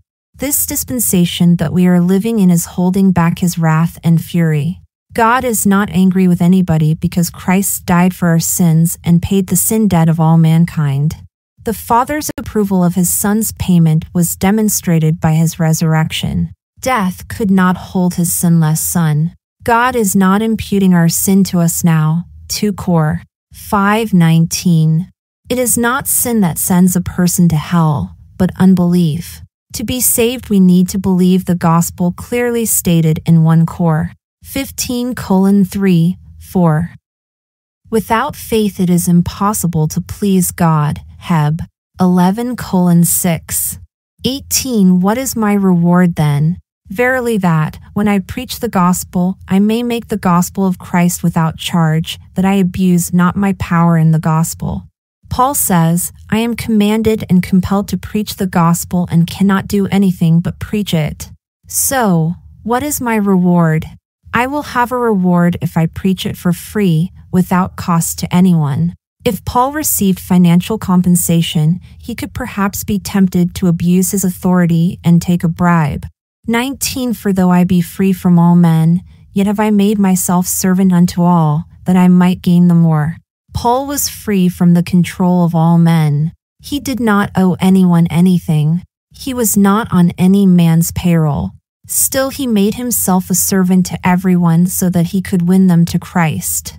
20 And unto the Jews I became as a Jew, that I might gain the Jews, to them that are under the law, as under the law, that I might gain them that are under the law.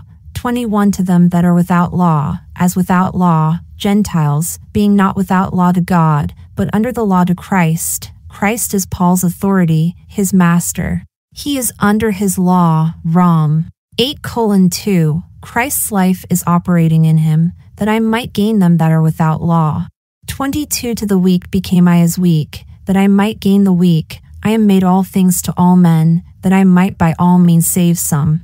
Paul did not offend people. He set aside personal privileges out of love on purpose. Paul carefully used tact to make contact with people. Paul was born a Jew, so he used that to win the Jews, and Paul was a Roman citizen, so he used that to win the Gentiles. He was uniquely suited as the perfect apostle to the body of Christ made up of both Jews and Gentiles. He became all things to all people so that he might save some.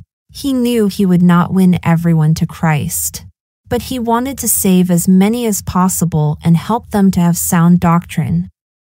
23 And this I do for the gospel's sake, that I might be partaker thereof with you. Paul worked hard for the gospel's sake, so that he could be a bodybuilder for Christ, building the body of Christ so that he could spend eternity with many. In contrast, Israel's program involves nation building. In Israel's program, the nation had to confess their sins as a nation. If we, the nation of Israel, confess our national sins, he is faithful and just to forgive us, the nation of Israel, our sins, and to cleanse us from all unrighteousness. 1 John 1:9 as commanded in Leviticus 26:40-42. But we in the body of Christ, just thank God that for Christ's sake he has already paid and forgiven us of that sin. 24 Know ye not that they which run in a race run all, but one receiveth the prize? So run, that ye may obtain. Run to win. We do not work for our salvation. That is a gift given by the grace of God. But after we are saved, Christ motivates us to do the work he has prepared us for. F. 2:10 Once we understand God's will. What is it? Yes, that is right. 1 Tim 2:4 Then we are in a race to do as much as we can, as well as we can, for Christ and his people, the body of Christ. Be ambassadors, reconcile others to God, and share the mysteries. Paul encourages the Corinthians and us to run to win. Many runs in a race, but only one wins the prize. But we can all participate in the spiritual race of giving out the word of God rightly divided. 25 And every man that striveth for the mastery is temperate in all things. Now they do it to obtain a corruptible crown, but we an incorruptible. The we is Paul, Barnabas, and the Corinthian believers. I believe our crown is a job with responsibility in heaven. Paul used an illustration from the Greek games familiar to the reader, for the Isthmian Games, similar to the Olympics, were held near Corinth. The contestants trained to be a master in their sport and is moderate in all things, not excessive. They had to discipline themselves and work hard to win a prize. Paul reminds the Corinthians again to focus on their eternal rewards, not the temporal. Temperate means moderate. Paul wisely paces himself so he can have quality fruit. God wants all believers to have something to show at the judgment seat of Christ. 2 Cor. 5:10. 26 I therefore so run, not as uncertainly, so fight I, not as one that beateth the air. Paul is not shadowboxing.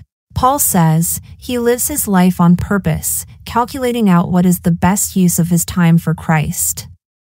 27 But I keep under my body, and bring it into subjection, lest that by any means, when I have preached to others, I myself should be a castaway. Paul is out on the racetrack running so that he will get a reward. Just like an athlete, Paul wisely keeps himself disciplined and under control. He is careful to not do what he tells others not to do. Castaway means unapproved by God, not getting a reward. Paul did not want to lose his reward for faithful service. Salvation is a free gift, but God wants all of us to work for Him in our various roles to receive a reward. We can teach the Word of God to equip believers to be strong in sound doctrine so they can serve Christ and teach others. 2 Tim 2:2. What has God motivated you to do for Him and the body of Christ? Chapter 10 Israel as an example of what not to do. 10:1-15 Flee from the sins Israel fell into in the past. 10:16-11:1 Believers must be 100% separated unto God. No idol worship. Make sure there is not a hint of a desire in you to worship idols, the table of devils. We cannot be partakers of the Lord's table and of the table of devils. Paul finishes the weaker brother principle laid down in chapter 8. What does Paul mean by saying the rock that followed them was Christ? Who or what is the destroyer in verse 10:10? What is the fall as mentioned in 10:12? What are the temptations Paul is talking about in 10:13? What or who is the one bread and the one body in 10:17? What does God's word say about these things? The answers are underlined. In chapter 10-11:1, Paul uses Israel as an example of what not to do as he finishes his instruction regarding meat offered to idols and how our liberty is limited as we are considerate to someone who is weaker in their faith. 10:1-4 Paul speaks as a Jew and uses Israel as an example of what not to do. There were many Jews in the church at Corinth since they had come over from the synagogue next door. They realized that God was now working with Paul. These had seen that God had given Paul and those in that assembly Israel's signs. Paul says he does not want them to be ignorant, unaware, that their fathers, Abraham, Isaac, Jacob, and the 12 tribes, were under Christ's care for their needs in the wilderness. This was during their exodus from Egyptian bondage on their way to the Promised Land. The Israelites were baptized unto Moses in the cloud and in the sea, identified with Moses' group as they passed on dry ground through the Red Sea. There is no water in this baptism. Just like in Rom 6:3, for when we identify with Christ's death, burial, and resurrection. They all ate the same spiritual food, manna, Exodus 16 verse 31, and drank of the spiritual rock that followed them. Water in the Bible is life. Paul, who was given further and more advanced information, identifies and states that rock was Christ, Exodus 17 verses 5 and 6, number 20:7-13, 27:14. Almost every time the Bible uses the word rock or stone, it is referring to Christ, Exodus 33 verse 22, Deuteronomy 32:17-18, Dan 234, PSA 118:22, Matt 725, 1618, 2142-46, 1 Peter 2 verses 5-10, Acts 4 verse 11. Both the church in the wilderness with Moses and the Messianic church Christ began with Christ as their rock. Christ said he would build the kingdom on earth church on Peter's confession of faith, Matt 16:16. In contrast, for us in the body of Christ, Jesus is the head of the body. The church in the wilderness, Acts 7 verse 38, and the kingdom church are the believers that will live in the earthly kingdom. Those who believed God from Adam to Abraham will also be resurrected to live in the earthly kingdom. But the body of Christ will live in the heavenly kingdom. 2 Tim 4:18. 10:5 But God was not pleased with many of them because of their unbelief, not only during their wanderings but also when they were about to conquer and enter the land of Canaan. The Israelites were overthrown in the wilderness. They were disqualified because of their lack of faith. They took part in the spiritual food and drink, but they still died. They had to wander in the wilderness for 40 years while that generation who had unbelief died. Number 14:26-33. The 10 spies died immediately, number 14:36-38, but not Caleb and Joshua. 10:6 God wrote this so that we could learn not to repeat Israel's poor choices. Their bad example is also repeated in the book of Hebrews as a bad example to those who will go through the tribulation. Heb 3:8-17. We should learn from their mistakes and not lust after evil things as they did. Paul says neither 4 times so that believers should not follow any of Israel's bad examples. Covetousness is idolatry. Colossians 3 verse 5. Those people wanted things that were outside the will of God for them at that particular time. The mixed multitude were not satisfied with the manna and longed for the food in Egypt, the cucumbers and the melons and the leeks and the onions and the garlic. But now our soul is dried away. There is nothing at all beside this manna before our eyes. Number 11:5-6. 10:7 Paul says, do not be idolaters like the Israelites who rose up to play. Exodus 32 verse 6. They worshipped the golden calf while Moses was up on the mountain receiving the 10 commandments from God. Who does the molten calf represent? Right, the once anointed cherub that once covered God's throne was Satan. 2 Chronicles 11:15 Ezek 28:14 1:10 10:14 Revelation 4 verse 7.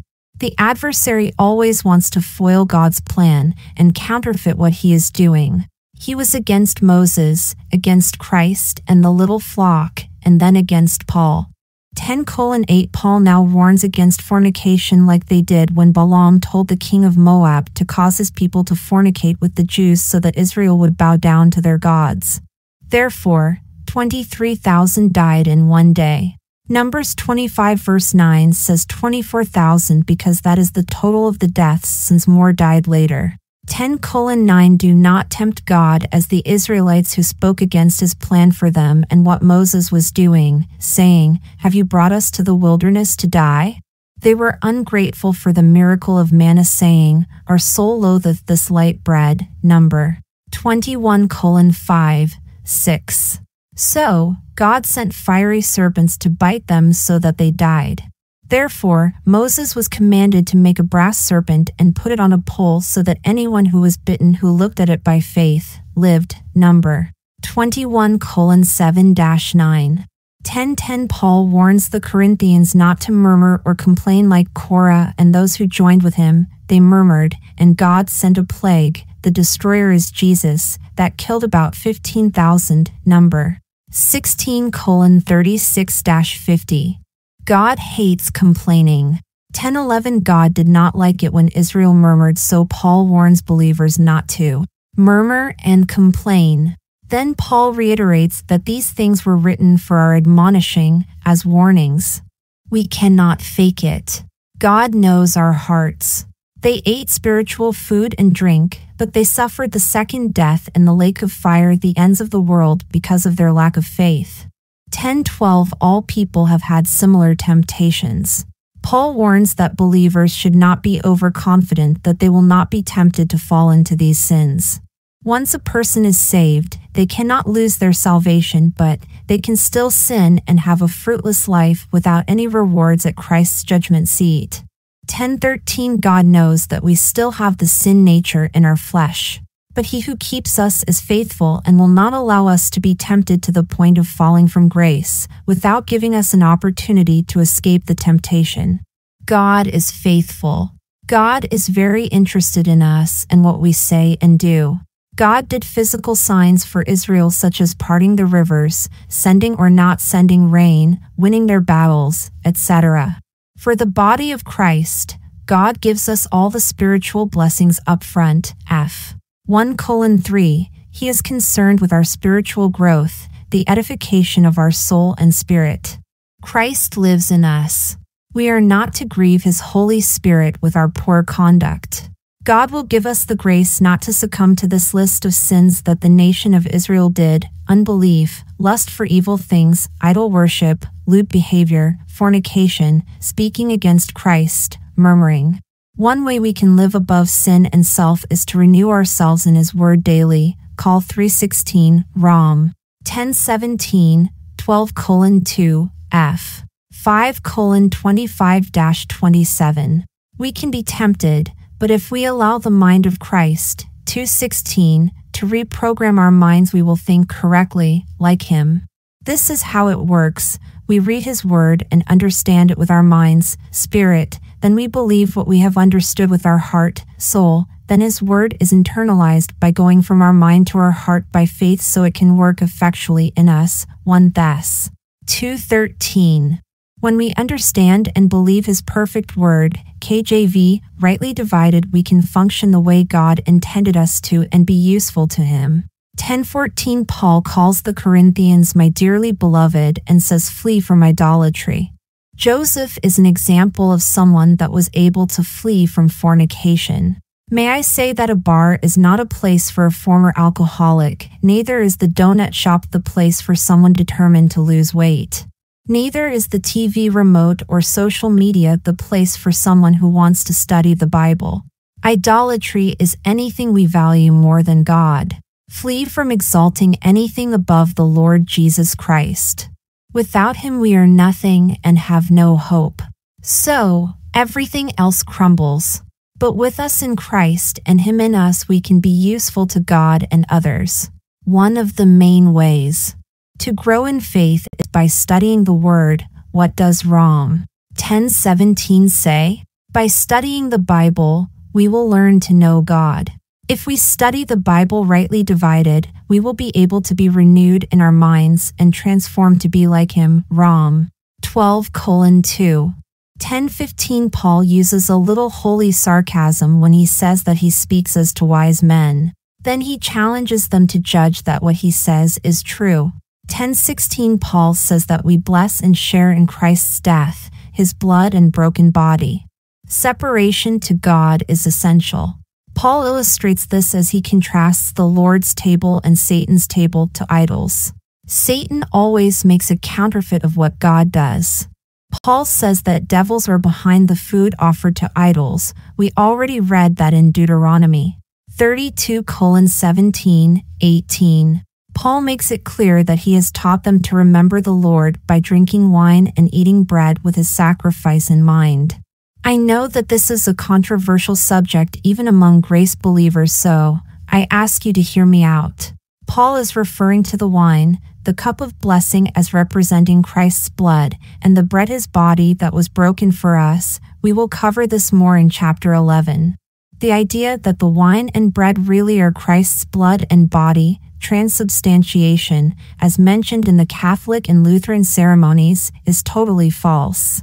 Because Christ was speaking symbolically, John 6 verses 47-58. The body of Christ in this verse is Christ's physical body. 10:17 in this verse, the first one bread, being many, and one body are the members of the body of Christ. 12:27, while the last one bread is Christ. How can we be certain that the first one bread does not include Peter and his group?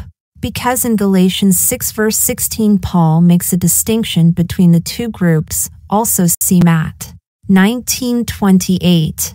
Israel as a nation stumbled at the cross, then fell in Acts 7 at the stoning of Stephen. Peter and his group, the believing remnant, was given a one-year opportunity to preach to Israel to get them to believe on their Messiah.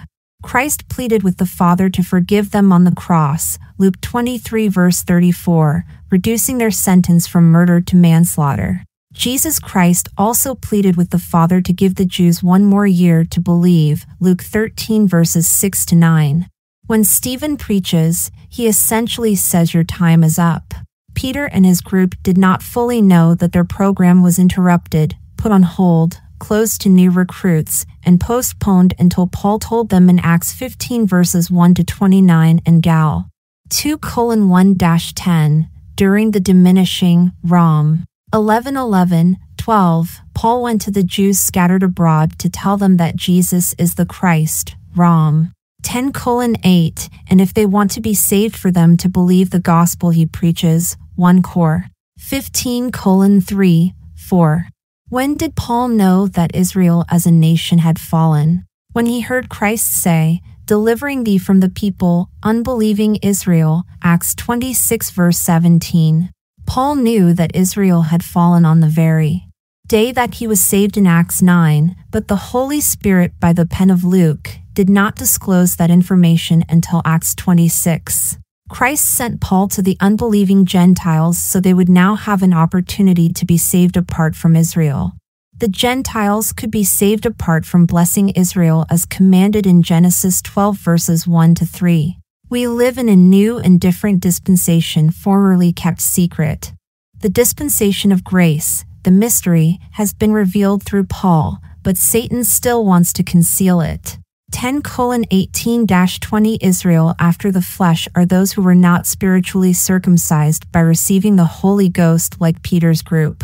Paul said that the priests who sacrificed to God could eat what had been offered on the altar. Paul is not saying that an idol is anything, but that he does not want them to take part in Satan's counterfeit communion service, Leviticus 17:7, PSA 115:4-8. There is no power in the idol, but the devil is behind them. Paul says to make sure that no part of you has any fellowship with devils by esteeming the idol rather than God. 10:21-22 We cannot worship both God and an idol. We cannot partake of both the Lord's table and the table of idols. God wants all of our worship. Do not make him jealous by spiritual adultery. He knows your heart. Deuteronomy 32:21. Christ said we cannot serve two masters. Matt 6:24. Make sure no part of you cares about idols. We must separate ourselves 100% to God alone. 10:23 Paul is under grace, not the law. He is free to do as he wants, but not everything is profitable to him or others. Our liberty is limited by love. 10:24 Paul summarizes the weaker brother principle, which has to do with what is best for others. When we seek to esteem others better than ourselves, we are showing love. Paul will say more about charity, God's kind of unconditional sacrificial love, in chapter 13. 10:25-27 Now Paul will give some very practical advice. Do not be overly picky and legalistic. Eat whatever you like in the food courts without asking where it came from. Eat, don't ask. Everything belongs to God, even the cow, and all food. If some unbelievers have you over for a meal, eat what they serve. There is no rule that we should not eat certain meat. But out of love for someone whose conscience is weak, we should not eat it. The test question is, will I glorify God by doing this? 10:28 But if anyone says that the food was offered to idols, do not eat it for his weak conscience sake. Everyone does not know that God owns everything. So, you could wound his weak conscience by your knowledge and strong conscience in this matter. We may not want to serve our Jewish guests pork chops or bacon. 10:29-30 We are free to eat what we want, and someone that does not know that should not judge us. Paul asked, why should someone speak evil of something I eat when I have thanked God for it? 1 Tim 4:1-6. Food is nothing. 8:8. What Christ has done is everything. 10:31 Whatever we do it all for the glory to God. Colossians 3 verses 23-24. It glorifies God when we care about how our conduct may affect our weaker brother. It is better to go hungry than to cause a weaker brother to stumble. 10:32 There were three kinds of people in the world at the time of this letter: lost Jews, lost Gentiles, and the Church of God, all believers, both the body of Christ and the Israel of God that was dying out. So do not do anything to stumble any of them. Today there are two kinds of people, saved and unsaved. Paul's ministry in Acts to the Jews ended in Acts 28 verse 28, when he stopped announcing to them that God had changed the program. 10:33 Just like Paul seeks to please and profit all men, not himself, so should we. The goal is that more may be added to the body of Christ and come to understand what God is doing now. 11:1 Then Paul says, follow my example as I follow Christ. Christ cared more about others than his own life. Paul blessed and preached to the Corinthians for free. Our liberty is limited by love. Love should be the motive of our Christian conduct. We can clean the house, mow the lawn, or take out the trash to the best of our ability with responsibility and as unto the Lord whom we serve. We need to show love and respect to all. Humanly speaking, it may seem wrong for a stronger believer to bow to a weaker brother, but this is what pleases God. If we live to win souls for Christ, these questions about conduct will take care of themselves. 10:1 Moreover, brethren, I would not that ye should be ignorant, how that all our fathers were under the cloud, and all passed through the sea, 2, and were all baptized unto Moses in the cloud and in the sea, 3, and did all eat the same spiritual meat, 4, and did all drink the same spiritual drink, for they drank of that spiritual rock that followed them, and that rock was Christ. Paul speaks as a Jew and uses Israel as an example of what not to do. There were many Jews in the church at Corinth since they had come over from the synagogue next door. They realized that God was now working with Paul. These had seen that God had given Paul and those in that assembly Israel's signs. Paul says he does not want them to be ignorant, unaware, that their fathers, Abraham, Isaac, Jacob, and the 12 tribes, were under Christ's care for their needs in the wilderness. This was during their exodus from Egyptian bondage on their way to the Promised Land.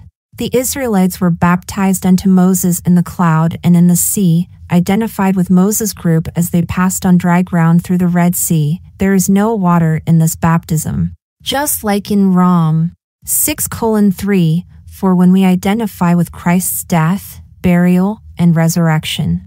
They all ate the same spiritual food, manna, Exodus 16:31, and drank of the spiritual rock that followed them.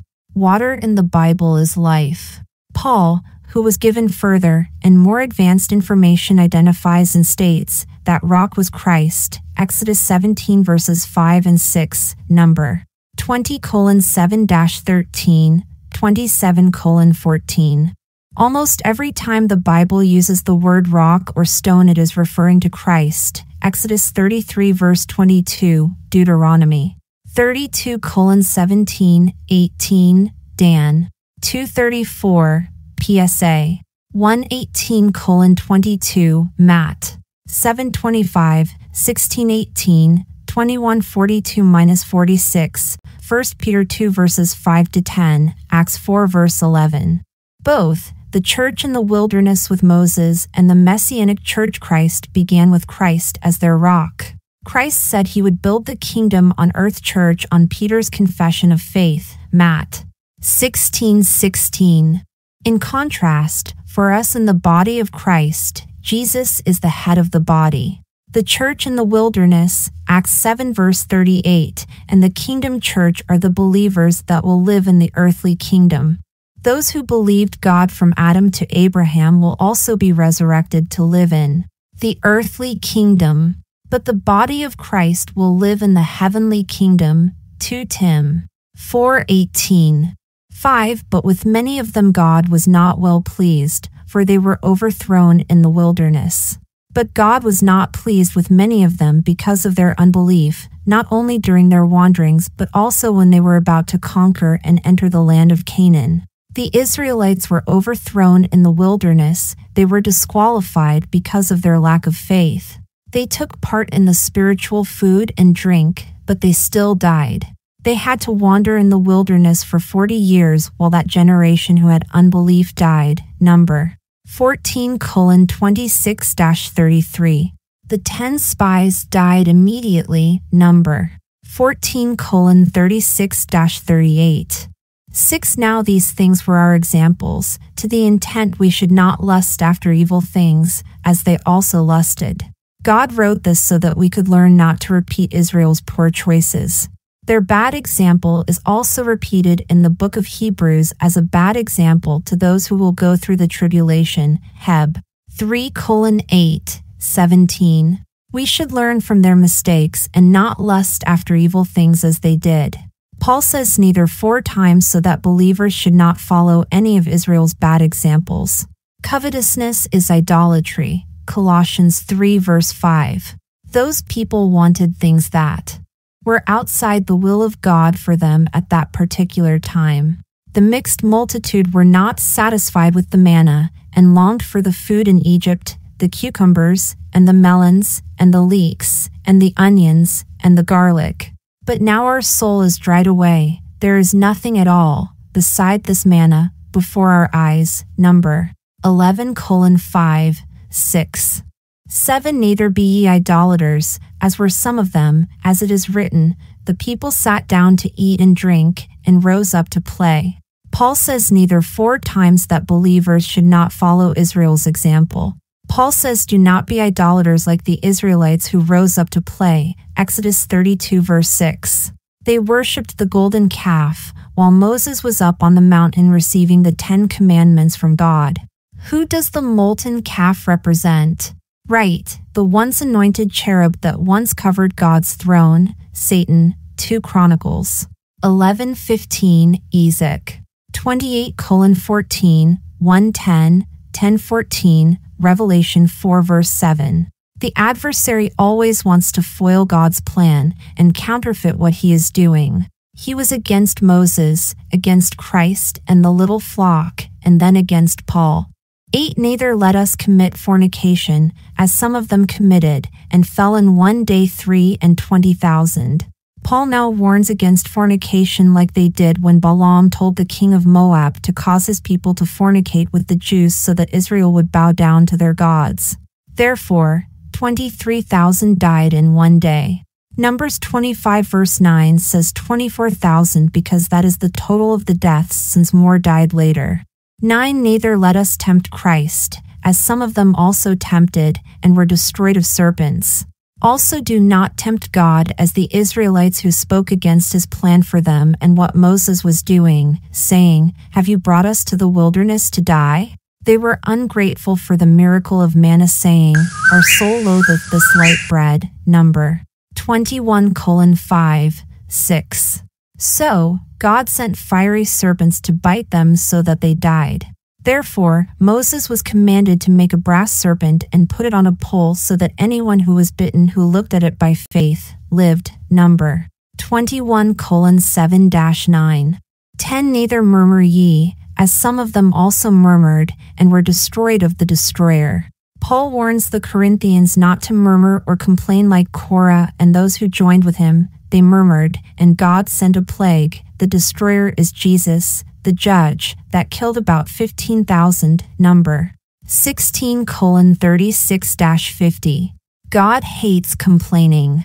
11. Now all these things happened unto them for ensamples, and they are written for our admonition, upon whom the ends of the world are come. God did not like it when Israel murmured, so Paul warns believers not to murmur and complain. Then Paul reiterates that these things were written for our admonishing, as warnings. We cannot fake it. God knows our hearts. They ate spiritual food and drink, but they suffered the second death, the ends of the world, because of their lack of faith.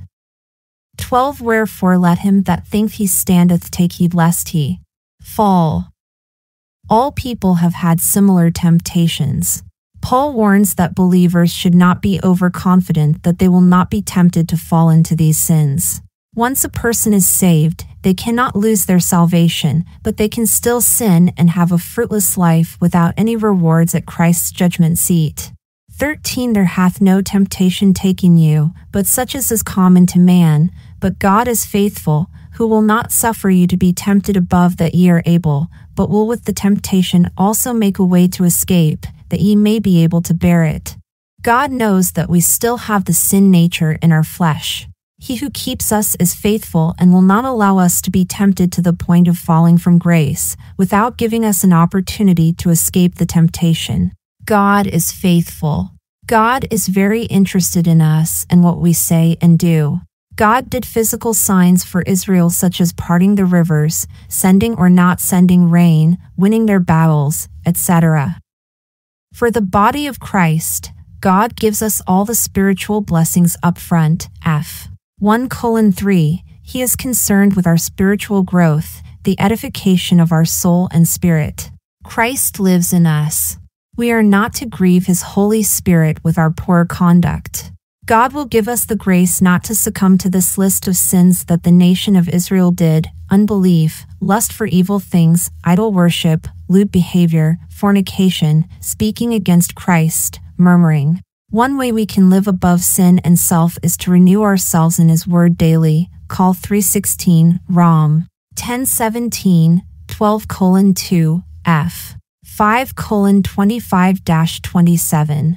We can be tempted, but if we allow the mind of Christ, 2:16, to reprogram our minds, we will think correctly, like Him. This is how it works. We read His Word and understand it with our minds, spirit, then we believe what we have understood with our heart, soul, then His Word is internalized by going from our mind to our heart by faith so it can work effectually in us. 1 Thess. 2:13. When we understand and believe His perfect Word, KJV, rightly divided, we can function the way God intended us to and be useful to Him. 14. Wherefore, my dearly beloved, flee from idolatry. Paul calls the Corinthians my dearly beloved and says flee from idolatry. Joseph is an example of someone that was able to flee from fornication. May I say that a bar is not a place for a former alcoholic, neither is the donut shop the place for someone determined to lose weight. Neither is the TV remote or social media the place for someone who wants to study the Bible. Idolatry is anything we value more than God. Flee from exalting anything above the Lord Jesus Christ. Without Him we are nothing and have no hope. So, everything else crumbles. But with us in Christ and Him in us, we can be useful to God and others. One of the main ways to grow in faith is by studying the Word. Rom. 10:17 says, by studying the Bible, we will learn to know God. If we study the Bible rightly divided, we will be able to be renewed in our minds and transformed to be like Him. Rom. 12:2. 15. I speak as to wise men. Judge ye what I say. Paul uses a little holy sarcasm when he says that he speaks as to wise men. Then he challenges them to judge that what he says is true. 16. The cup of blessing which we bless, is it not the communion of the blood of Christ? The bread which we break, is it not the communion of the body of Christ? Paul says that we bless and share in Christ's death, His blood and broken body. Separation to God is essential. Paul illustrates this as he contrasts the Lord's table and Satan's table to idols. Satan always makes a counterfeit of what God does. Paul says that devils are behind the food offered to idols. We already read that in Deuteronomy 32:17-18. Paul makes it clear that he has taught them to remember the Lord by drinking wine and eating bread with His sacrifice in mind. I know that this is a controversial subject even among grace believers, so I ask you to hear me out. Paul is referring to the wine, the cup of blessing as representing Christ's blood, and the bread His body that was broken for us. We will cover this more in chapter 11. The idea that the wine and bread really are Christ's blood and body, transubstantiation, as mentioned in the Catholic and Lutheran ceremonies, is totally false. Because Christ was speaking symbolically, John 6 verses 47-58. The body of Christ in this verse is Christ's physical body. 17. For we being many are one bread, and one body, for we are all partakers of that one bread. In this verse, the first one bread, being many, and one body are the members of the body of Christ, 12:27, while the last one bread is Christ. How can we be certain that the first one bread does not include Peter and his group? Because in Galatians 6 verse 16 Paul makes a distinction between the two groups, also see Matt. 19:28, Israel as a nation stumbled at the cross, then fell in Acts 7 at the stoning of Stephen. Peter and his group, the believing remnant, was given a 1-year opportunity to preach to Israel to get them to believe on their Messiah. Christ pleaded with the Father to forgive them on the cross, Luke 23 verse 34, reducing their sentence from murder to manslaughter. Jesus Christ also pleaded with the Father to give the Jews one more year to believe, Luke 13 verses 6 to 9. When Stephen preaches, he essentially says your time is up. Peter and his group did not fully know that their program was interrupted, put on hold, closed to new recruits, and postponed until Paul told them in Acts 15 verses 1 to 29 and Gal. 2:1-10, during the diminishing, Rom. 11:11-12, Paul went to the Jews scattered abroad to tell them that Jesus is the Christ, Rom. 10:8, and if they want to be saved for them to believe the gospel he preaches, 1 Cor. 15:3-4. When did Paul know that Israel as a nation had fallen? When he heard Christ say, delivering thee from the people, unbelieving Israel, Acts 26 verse 17. Paul knew that Israel had fallen on the very day that he was saved in Acts 9, but the Holy Spirit, by the pen of Luke, did not disclose that information until Acts 26. Christ sent Paul to the unbelieving Gentiles so they would now have an opportunity to be saved apart from Israel. The Gentiles could be saved apart from blessing Israel as commanded in Genesis 12 verses 1 to 3. We live in a new and different dispensation formerly kept secret. The dispensation of grace, the mystery, has been revealed through Paul, but Satan still wants to conceal it. 18 Behold Israel after the flesh, are not they which eat of the sacrifices partakers of the altar? 19 What say I then? That the idol is anything, or that which is offered in sacrifice to idols is anything?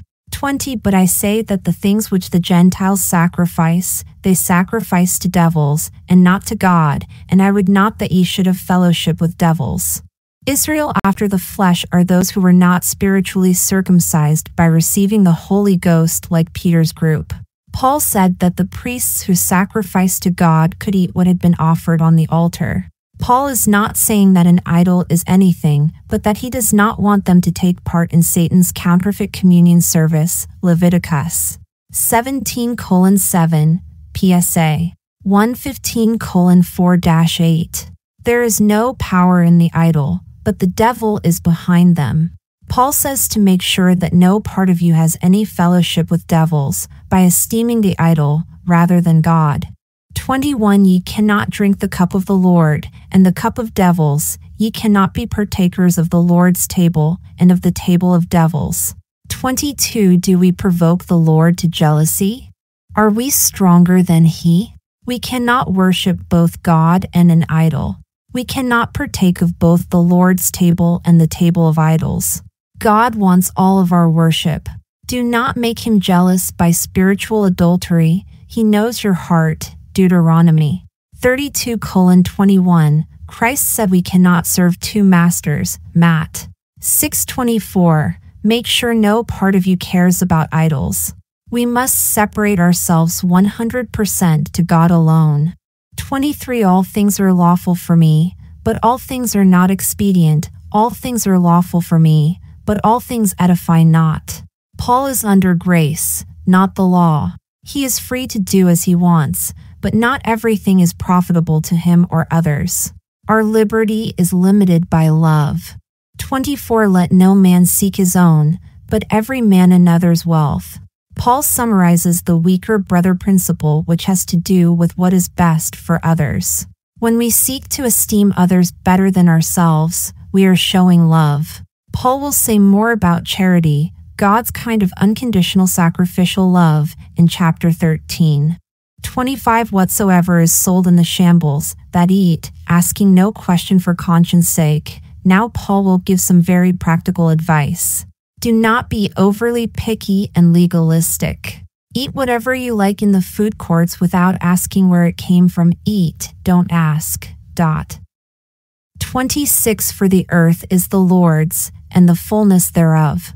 27 If any of them that believe not bid you to a feast, and ye be disposed to go, whatsoever is set before you, eat, asking no question for conscience sake. Everything belongs to God, even the cows, and all food, Exodus 9 verse 29. If some unbelievers have you over for a meal, eat what they serve. There is no rule that we should not eat certain meat, but out of love for someone whose conscience is weak we should not eat it. At the Jerusalem Council, James asked the Gentiles that had turned to God to abstain from idols, fornication, and things strangled, and from blood. For Moses of old time hath in every city them that preach him, being read in the synagogues every Sabbath day, Acts 15 verses 19 to 21, so the Gentiles could save the Jews into the body of Christ. 28 But if any man say unto you, This is offered in sacrifice unto idols, eat not for his sake that shoot it, and for conscience sake, for the earth is the Lord's, and the fullness thereof. But if anyone says that the food was offered to idols, do not eat it for his weak conscience sake. Everyone does not know that God owns everything. So, you could wound his weak conscience by your knowledge and strong conscience in this matter. We may not want to serve our Jewish guests pork chops or bacon. 29 Conscience, I say, not thine own, but of the other, for why is my liberty judged of another man's conscience? We are free to eat what we want, and someone that does not know that should not judge us. 30 For if I by grace be a partaker, why am I evil spoken of for that for which I give thanks? Paul asked, Why should someone speak evil of something I eat when I have thanked God for it? 1 Tim 4:1-6. Food is nothing. What Christ has done is everything. 31 Whether therefore ye eat, or drink, or whatsoever ye do, do all to the glory of God. Whatever we do it all for the glory to God. Colonel 3:23-25. It glorifies God when we care about how our conduct may affect our weaker brother. It is better to go hungry than to cause a weaker brother to stumble. 32 Give none offense, neither to the Jews, nor to the Gentiles, nor to the church of God. 33 Even as I please all men in all things, not seeking mine own profit, but the profit of many, that they may be saved. There were 3 kinds of people in the world at the time of this letter: lost Jews, lost Gentiles, and the Church of God, Paul's group and Peter's group. Like Paul, do not offend others by the food you eat and serve, but seek to please and profit others, so more are saved. Today there are 2 kinds of people, saved and unsaved. Chapter 11 Christian Order and the Lord's Supper. 11:2-16 Order in the local church at Corinth. 11:17-34 Disorder at the Lord's table, supper, rebuked. What is the woman's covering? 11:6. What does Paul mean by unworthily? Whosoever shall eat this bread and drink this cup of the Lord unworthily shall be guilty of the body and blood of the Lord. In 11:27, what does Paul mean by damnation in 11:29? Does God chasten us in the dispensation of grace? 11:32. Asterisk Before we begin, I want to ask a question about the order of the books in the Bible as it relates to right division. It was given by Jesus for Paul to complete the scriptures, Colossians 1 verse 25. Paul's last book was 2 Timothy.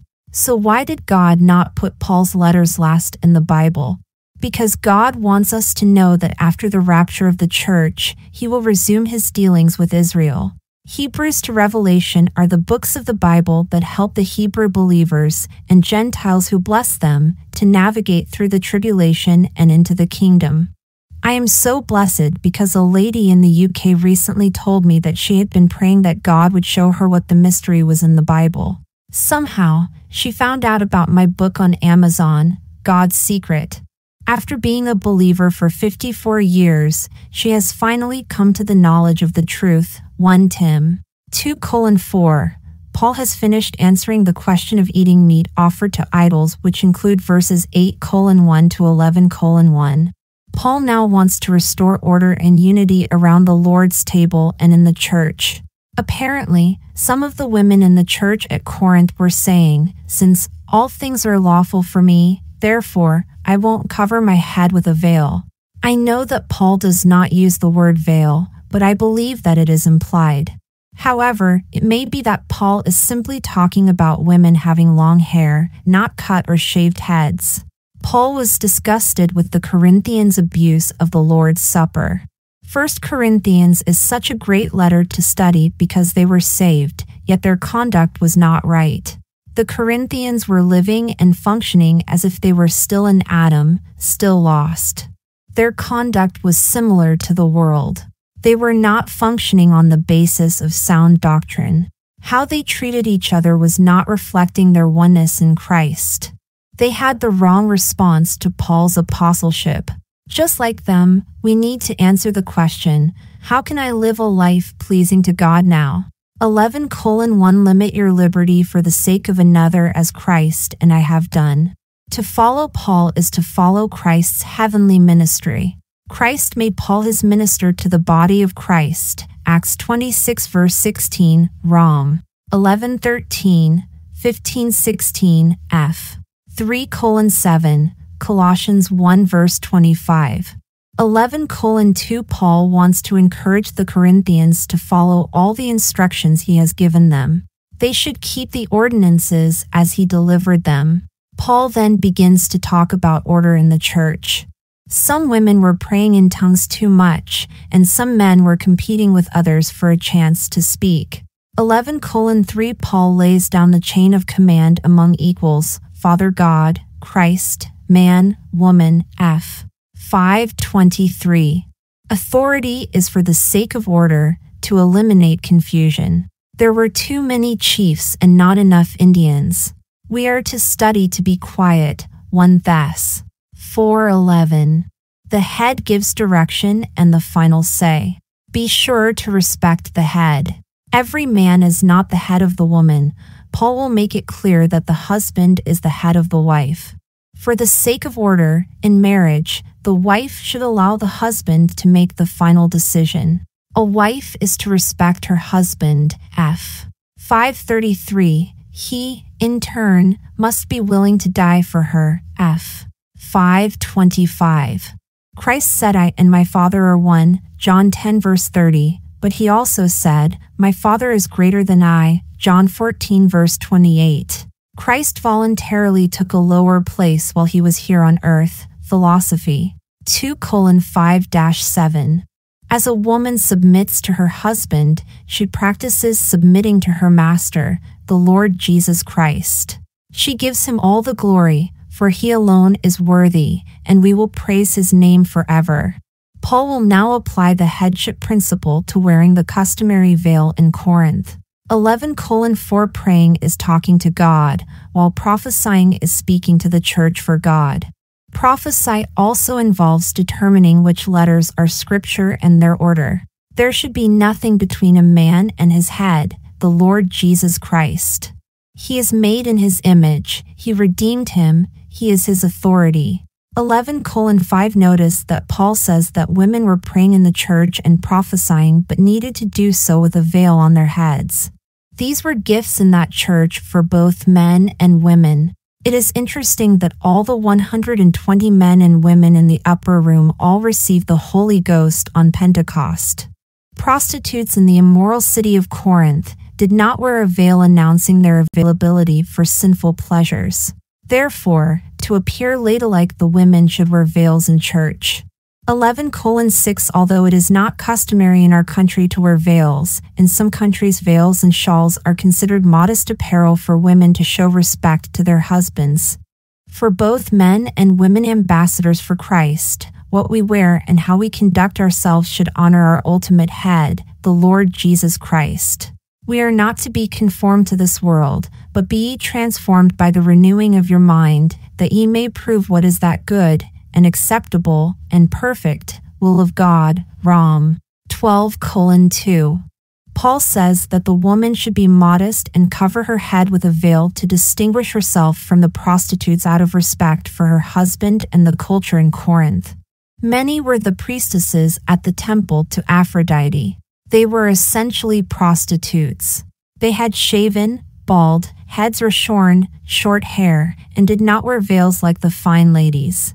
11:7 Moses covered his face with a veil so that the people of Israel would not discover that the glow of his face, that he received when he spoke with God, was fading away. Exodus 34 verses 33-35, 2 Cor. 3:7. But when Moses spoke with God, his head was uncovered. Paul says men should not cover their heads. There should not be anything between a man and Christ. 11:8-9 The woman was made to be Adam's helpmeet, Genesis 2 verses 18 and 22. Both were made in God's image, Genesis 1 verse 27, 5:1. The woman was made to complete the man, to make his life richer, fuller, and more exciting, to be his helpmeet, companion, and the other part of him. No man is complete without a woman except in special cases when God has given special grace to a man for a special work. Paul said this in 7:7 and the Lord in Matt 19:12. Apparently, some of the women in the church at Corinth were saying, "Since all things are lawful for me, therefore, I won't cover my head with a veil." Paul says that since the veil is a sign of submission to their husbands and to God, in the culture at Corinth, the women in the church should wear the veil. But Paul does not apply that custom to other churches, 11:16. However, Paul does say elsewhere that women should dress modestly, 1 Tim 2:8-10, holy hands. Are hands ready to accept what God has said, not fighting against him with clenched fists? Peter also wants women to dress modestly, 1 Peter 3 verses 1-4. Peter also says that the husbands should treat the woman as the weaker vessel, like fine porcelain china, 1 Peter 3 verse 7. Women are weaker physically. But, as a mother of 3 and a retired nurse midwife, I am able to say that mothers need to be tough because childbearing is very painful, difficult work, requiring immense strength and stamina. Women should dress modestly yet be appealing. We can fix our hair and wear a little makeup occasionally.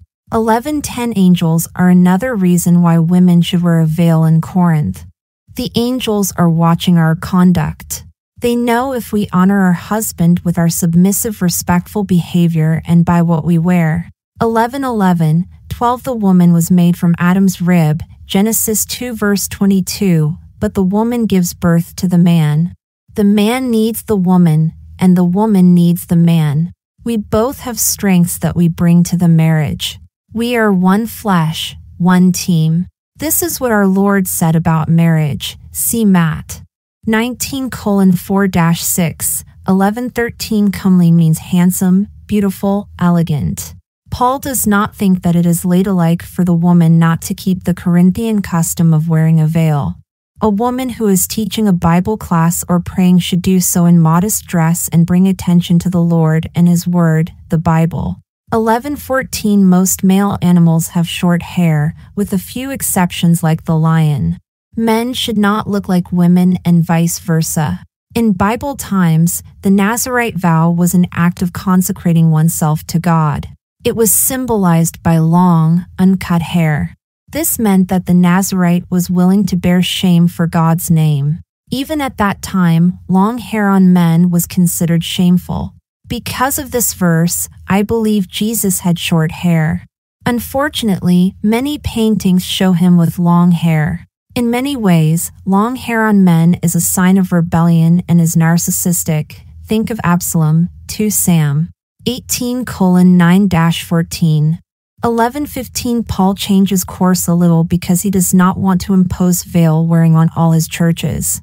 He now says that the woman's hair is her covering. Long hair is a glory to her, but we are free to wear our hair in any way that is becoming in this age. Because it is what Christ did for us that is important, not our hair length. For a while, I had to have short hair because my hair was breaking.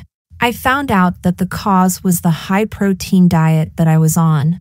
Protein breaks down to amino acids which need to be buffered by calcium carbonate, which the body robs from the hair and bones if there is a low carbohydrate intake. So, my hair and bones were more fragile on a high-protein, low-carb diet. Once I went on a high-starch, low-meat diet, my hair, nails, and bones all became stronger and longer. Remember, the woman who dried Jesus' feet with her hair? She was, in essence, saying, "You are of more worth than the glory of my hair. It can wipe your feet. I glorify you above all else." Luke 7 verses 36 to 50. 11:16 Some men may insist on having long hair.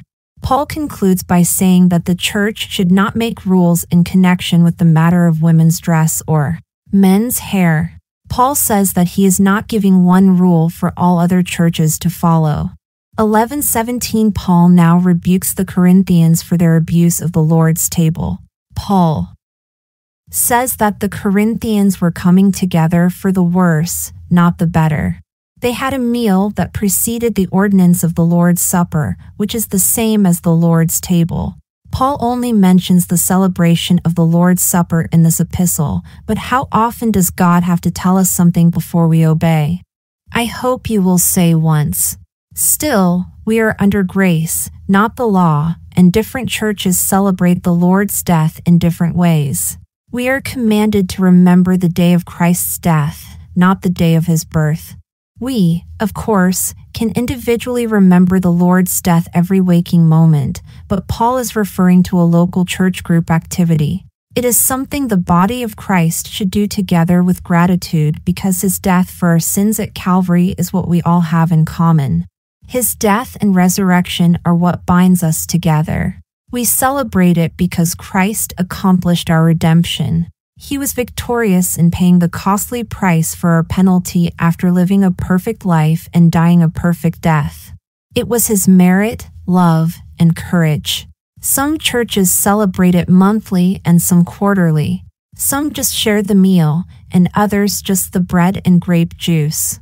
Since the event took place during the week of unleavened bread, the juice was unfermented.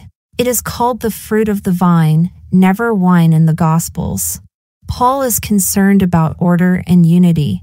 They should have come together out of love for each other.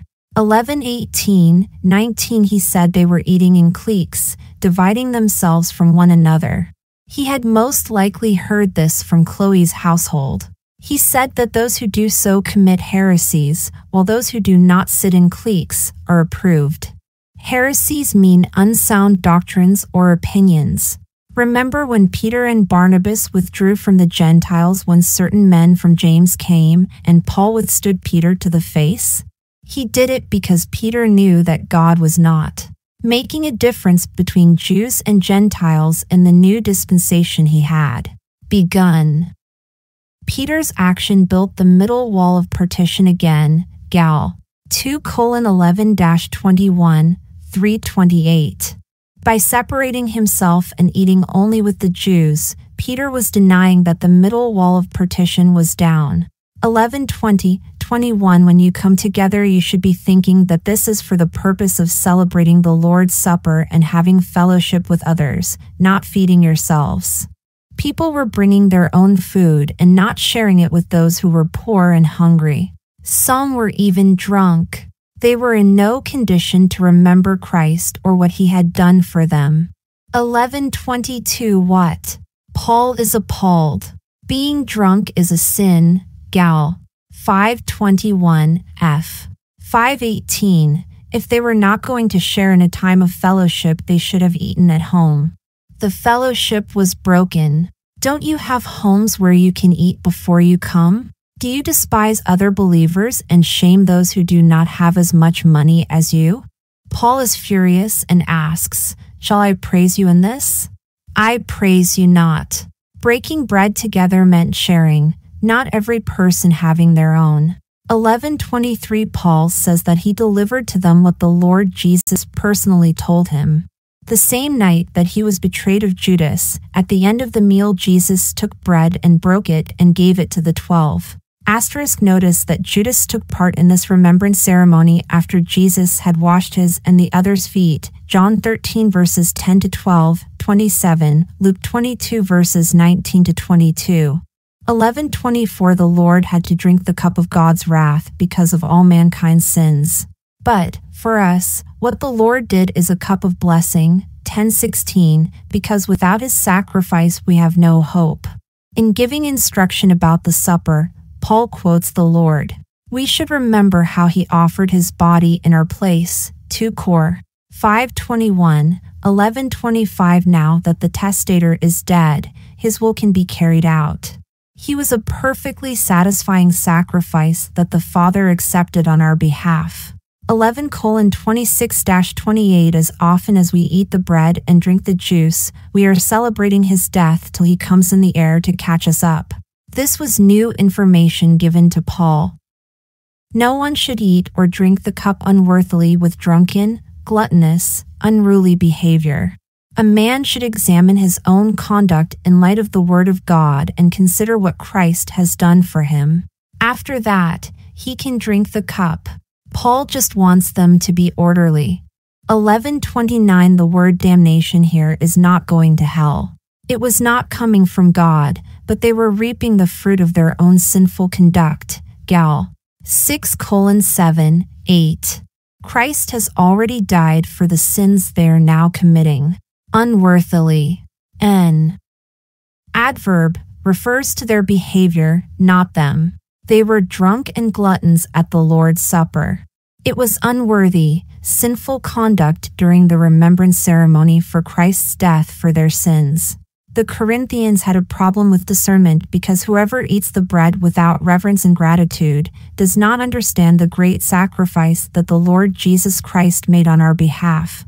He also does not show love to other members of the body of Christ.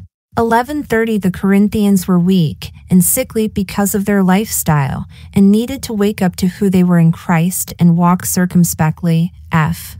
5:14-21 11:31 If they would judge themselves, they would not need to be judged by someone else.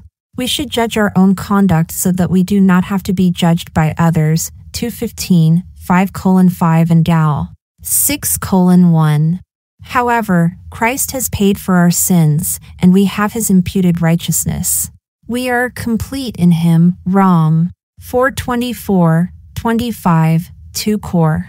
5:21 Colossians 2 verse 10 We were unworthy, but he paid for us with his own blood. He redeemed us and justified us. Now we are worthy because we have Christ's righteousness imputed to us. It was Christ's merit, not our merit. God is not punishing people in the dispensation of grace. This is a time of amnesty when he offers grace, peace, and reconciliation. 1:3 2 Cor. 5:19 11:32 God does not chasten us according to the law today, but we are chastened by his word, by other people, or the conviction of the Holy Spirit. God also lets us suffer the consequences of our poor choices. In this case, God is using Paul's letter to chasten the Corinthians. Paul reproved them for the purpose of reforming them. It was a remedial instruction to correct their conduct. Believers are able to admonish each other. Rom. 15:14 2 Thess. 3:15 In prophecy, the Lord used instruction to chasten his people. PSA 94:12 and physical punishment like no rain. Leviticus 26:19 Once a person is saved, they cannot lose their salvation. Rom. 8:32-39 11:33 Paul says that when they come together to commemorate Christ's death, they should wait to eat until everyone has the bread and juice or food before eating. 11:34 Their conduct is bringing condemnation on themselves. If they are too hungry to wait to eat, then they should eat at home before they act like drunk, selfish, gluttons. Condemnation. They were out of order in many ways. There are other things Paul will set in order when he comes. Paul tells Timothy how to instruct those who oppose themselves. 2 Tim. 2:24-26 We must be gentle, patient, and apt to teach. Paul never questions the Corinthians' salvation, only their conduct. They often behaved the way they did before they were saved. The Corinthians thought that all things were lawful for them. Paul tells them to be polite and gracious and to wait to eat. They should have some regard for the other saints. The word of God should be used to help others. What was the Corinthians' problem? Their sanctification. They were living below their identity as Christians. They were guilty of conduct unbecoming of a saint. They were carnal and babes. Their conduct did not match their identity in Christ, because the carnal mind is enmity against God. Romans 8 verse 7. Carnal believers are dead while they are living. She that liveth in pleasure is dead while she liveth. 1 Tim 5:6. For if ye live after the flesh, ye shall die. Romans 8 verse 13. We must wake up from this death. Awake thou that sleepest, and arise from the dead, and Christ shall give thee light. Ephesians 5 verse 14. Christ will invigorate us with his word rightly divided. Grace teaches us how we should live, teaching us that, denying ungodliness and worldly lusts, we should live soberly, righteously, and godly in this present world. Titus 2 verse 12. To conclude, I personally believe that the Lord's Supper should be practiced, perhaps at the end of a fellowship meal. Because of what Christ has done, there are no believers who are unworthy of partaking in the Lord's Supper. Rom. 3:24, 5:1. But, as Paul said, we should do it in a worthy manner. Pastor Brian Ross from Grace Life Bible Church in Michigan has YouTube studies and notes that were helpful to me in preparing this lesson. Were the Corinthians sinning in their observance of the Lord's Supper? Yes. What does the supper commemorate? Christ's death for our sins. Paul had to rebuke the Corinthians because they had failed to judge this matter for themselves. 11:1 Be followers of me, even as I also am of Christ. Limit your liberty for the sake of another as Christ and I have done. To follow Paul is to follow Christ's heavenly ministry. Christ made Paul his minister to the body of Christ. Acts 26 verse 16, Rom. 11:13, 15:16, f. 3:7, Colossians 1 verse 25. 2 Now I praise you, brethren, that ye remember me in all things, and keep the ordinances, as I delivered them to you. Paul encourages the Corinthians to follow instructions he has given them. They should keep the ordinances as he delivered them. Paul then begins to talk about order in the church. Some women were praying in tongues too much, and some men were competing with others for a chance to speak. 3 But I would have you know that the head of every man is Christ, and the head of the woman is the man, her husband, and the head of Christ is God. Paul lays down the chain of command among equals: Father God, Christ, man, woman, f. 5:23. Authority is for the sake of order, to eliminate confusion. There were too many chiefs and not enough Indians. We are to study to be quiet. 1 Thess. 4:11. The head gives direction and the final say. Be sure to respect the head. Every man is not the head of the woman. Paul will make it clear that the husband is the head of the wife. For the sake of order, in marriage, the wife should allow the husband to make the final decision. A wife is to respect her husband, f. 5:33. He, in turn, must be willing to die for her, f. 5:25. Christ said, I and my Father are one, John 10 verse 30, but he also said, my Father is greater than I, John 14 verse 28. Christ voluntarily took a lower place while he was here on earth. Philosophy 2:5-7. As a woman submits to her husband, she practices submitting to her master, the Lord Jesus Christ. She gives him all the glory, for he alone is worthy, and we will praise his name forever. Paul will now apply the headship principle to wearing the customary veil in Corinth. For every man praying or prophesying, having his head covered, dishonoureth his head. 5 But every woman that prayeth or prophesieth with her head uncovered dishonoureth her head, husband, for that is even all one as if she were shaven. Notice that Paul says that women were praying in the church and prophesying but needed to do so with a veil on their heads. These were gifts in that church for both men and women. It is interesting that all the 120 men and women in the upper room all received the Holy Ghost on Pentecost. Prostitutes in the immoral city of Corinth did not wear a veil announcing their availability for sinful pleasures. Therefore, to appear ladylike, the women should wear veils in church. 6. For if the woman be not covered, let her also be shorn, but if it be a shame for a woman to be shorn or shaven, let her be covered. Veil. Although it is not customary in our country to wear veils, in some countries veils and shawls are considered modest apparel for women to show respect to their husbands. For both men and women ambassadors for Christ, what we wear and how we conduct ourselves should honor our ultimate head, the Lord Jesus Christ. We are not to be conformed to this world, but be ye transformed by the renewing of your mind, that ye may prove what is that good, and acceptable, and perfect will of God. Rom. 12:2. Paul says that the woman should be modest and cover her head with a veil to distinguish herself from the prostitutes out of respect for her husband and the culture in Corinth. Many were the priestesses at the temple to Aphrodite. They were essentially prostitutes.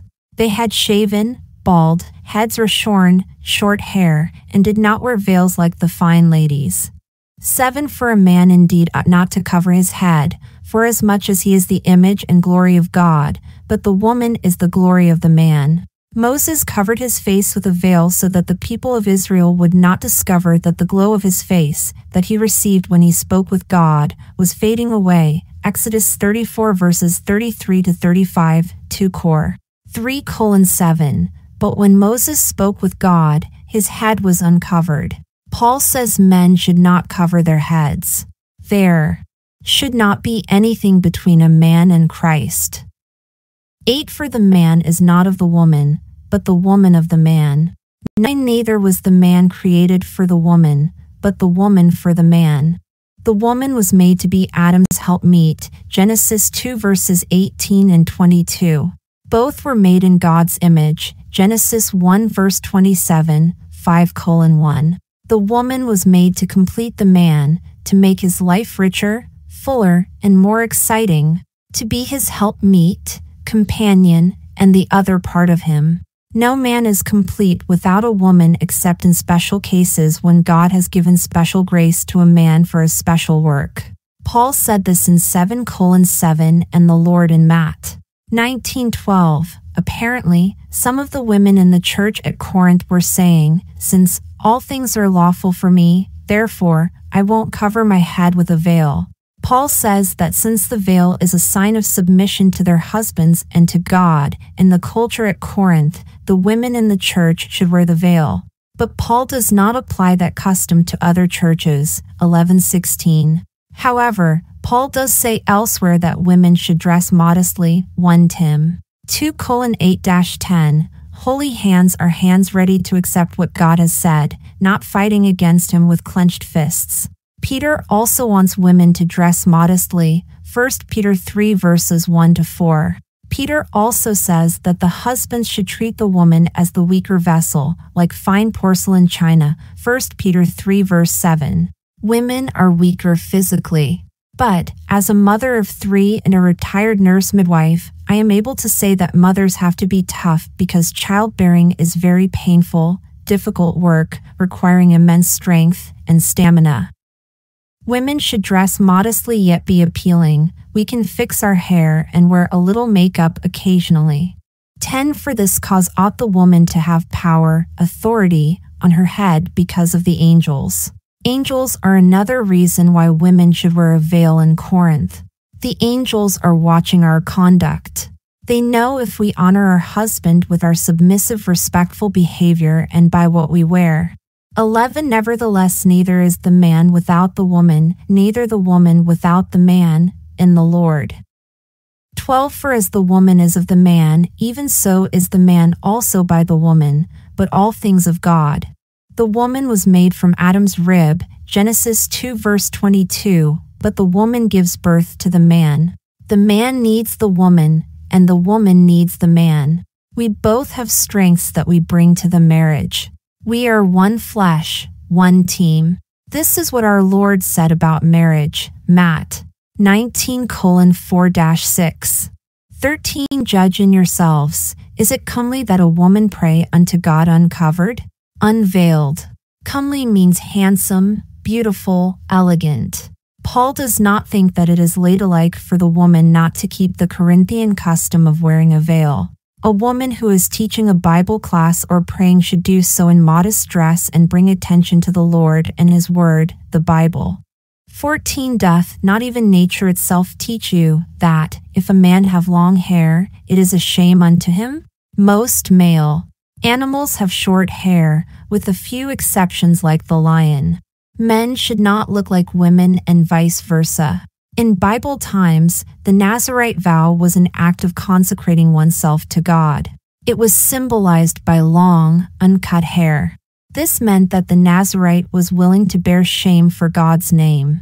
Even at that time, long hair on men was considered shameful. Because of this verse, I believe Jesus had short hair. Unfortunately, many paintings show him with long hair. In many ways, long hair on men is a sign of rebellion and is narcissistic. Think of Absalom, 2 Sam. 18:9-14. 15. But if a woman have long hair, it is a glory to her, for her hair is given her for a covering. Paul changes course a little because he does not want to impose veil wearing on all his churches. He now says that the woman's hair is her covering. Long hair is a glory to her, but we are free to wear our hair in any way that is becoming in this age. Because it is what Christ did for us that is important, not our hair length. For a while, I had to have short hair because my hair was breaking. I found out that the cause was the high-protein diet that I was on. Protein breaks down to amino acids which need to be buffered by calcium carbonate, which the body robs from the hair and bones if there is a low carbohydrate intake. So, my hair and bones were more fragile on a high-protein, low-carb diet. Once I went on a high-starch, low-meat diet, my hair, nails, and bones all became stronger and longer. Remember, the woman who dried Jesus' feet with her hair? She was, in essence, saying, "You are of more worth than the glory of my hair. It can wipe your feet. I glorify you above all else." Luke 7 verses 36-50. 16. But if any man seem to be contentious, we have no such custom, neither the churches of God. Some men may insist on having long hair. Paul concludes by saying that the church should not make rules in connection with the matter of women's dress or men's hair. Paul says that he is not giving one rule for all other churches to follow. 17. Now in this that I declare unto you I praise you not, that ye come together not for the better, but for the worse. Paul now rebukes the Corinthians for their abuse of the Lord's table. Paul says that the Corinthians were coming together for the worse, not the better. They had a meal that preceded the ordinance of the Lord's Supper, which is the same as the Lord's table. Paul only mentions the celebration of the Lord's Supper in this epistle, but how often does God have to tell us something before we obey? I hope you will say once.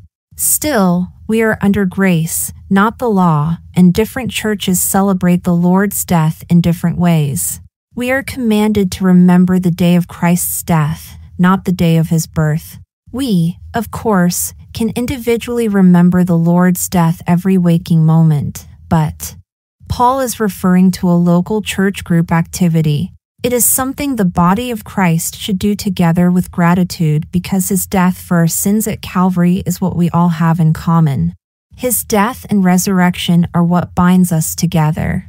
We celebrate it because Christ accomplished our redemption. He was victorious in paying the costly price for our penalty after living a perfect life and dying a perfect death. It was his merit, love, and courage. Some churches celebrate it monthly and some quarterly.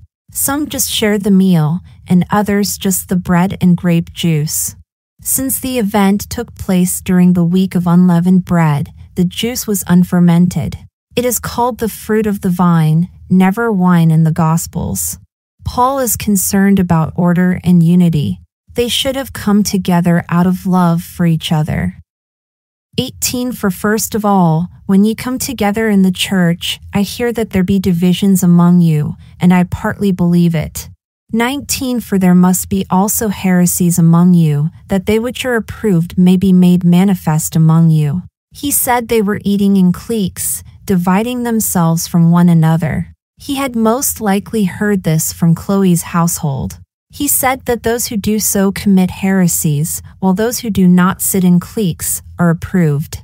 Heresies mean unsound doctrines or opinions.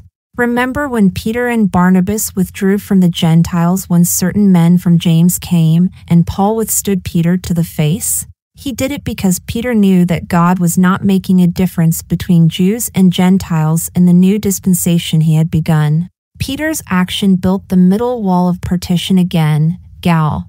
2:11-21, 3:28. By separating himself and eating only with the Jews, Peter was denying that the middle wall of partition was down. 20 When ye come together therefore into one place, this is not to eat at the Lord's Supper. 21 For in eating everyone taketh before other his own supper, and one is hungry, and another is drunken. When you come together, you should be thinking that this is for the purpose of celebrating the Lord's Supper and having fellowship with others, not feeding yourselves. People were bringing their own food and not sharing it with those who were poor and hungry. Some were even drunk. They were in no condition to remember Christ or the body of Christ. 22 What? Have ye not houses to eat and to drink in? Or despise ye the church of God, and shame them that have not? What shall I say to you? Shall I praise you in this? I praise you not. What? Paul is appalled. Being drunk is a sin, Gal. 5:21 F. 5:18 If they were not going to share in a time of fellowship, they should have eaten at home. The fellowship was broken. Don't you have homes where you can eat before you come? Do you despise other believers and shame those who do not have as much money as you? Furious, Paul asks, Shall I praise you in this? I praise you not. Breaking bread together meant sharing, not every person having their own. The Lord's Supper was a physical picture of what Christ had done for them. 23 For I have received of the Lord that which also I delivered unto you, that the Lord Jesus the same night in which he was betrayed took bread. Paul says that he delivered to them what the Lord Jesus personally told him. The same night that he was betrayed of Judas, at the end of the meal Jesus took bread and broke it and gave it to the 12. Notice that Judas took part in this remembrance ceremony after Jesus had washed his and the others' feet. John 13 verses 10-12, 27, Luke 22:19-22. 24 And when he had given thanks, he brake it and said, Take, eat, this is my body, which is broken for you, this do in remembrance of me. The Lord had to drink the cup of God's wrath because of all mankind's sins. But for us what the Lord did is a cup of blessing, 10:16, because without his sacrifice we have no hope. In giving instruction about the supper, Paul quotes the Lord. We should remember how he offered his body in our place, 2 Cor. 5:21. 25 After the same manner also he took the cup, when he had supped, saying, This cup is the New Testament in my blood, this do ye, as oft as ye drink it, in remembrance of me. Now that the testator is dead, his will can be carried out. He was a perfectly satisfying sacrifice that the Father accepted on our behalf. 26 For as often as ye eat this bread, and drink this cup, ye do shew the Lord's death till he come. As often as we eat the bread and drink the juice, we are celebrating his death till he comes in the air to catch us up. This was new information given to Paul. 27 Wherefore whosoever shall eat this bread, and drink this cup of the Lord, unworthily, their unworthy conduct, drunk and not reverent, was denying what the bread and cup represent, shall be guilty of the body and blood of the Lord.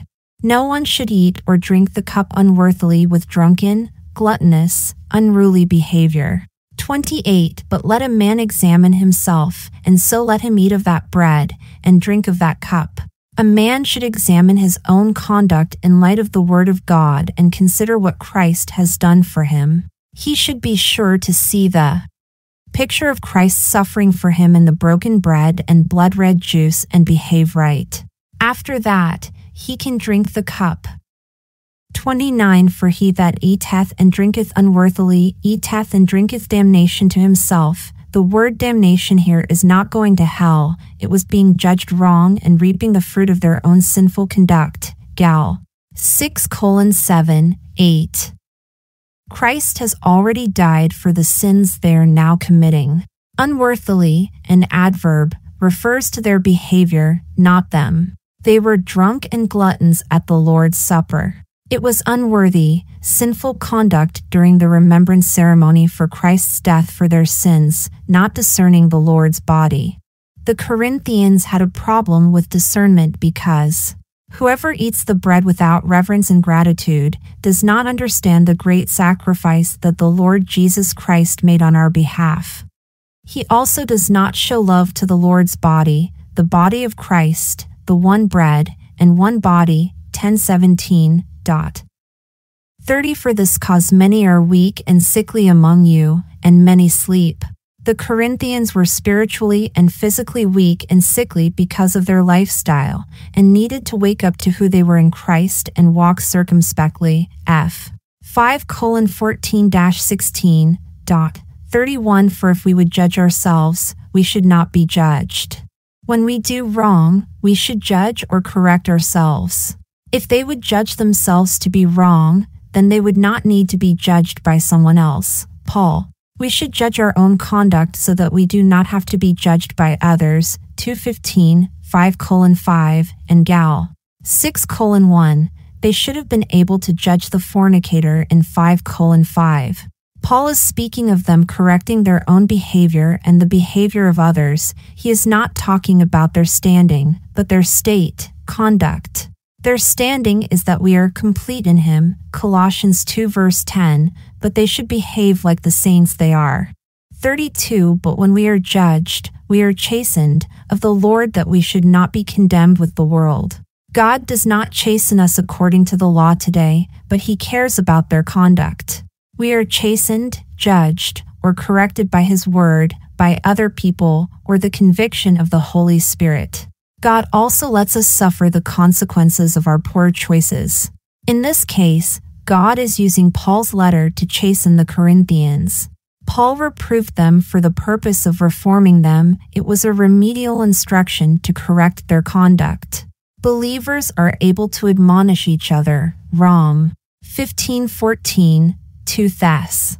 3:15, Paul said, All Scripture is profitable for doctrine, for reproof, for correction, for instruction in righteousness, that the man of God may be perfect, thoroughly furnished unto all good works. 2 Tim. 3:16, 17. 33 Wherefore, my brethren, when ye come together to eat, tarry one for another. Paul says that when they come together to commemorate Christ's death, they should wait to eat until everyone has the bread and juice or food before eating. 34 And if any man hunger, let him eat at home, that ye come not together unto condemnation.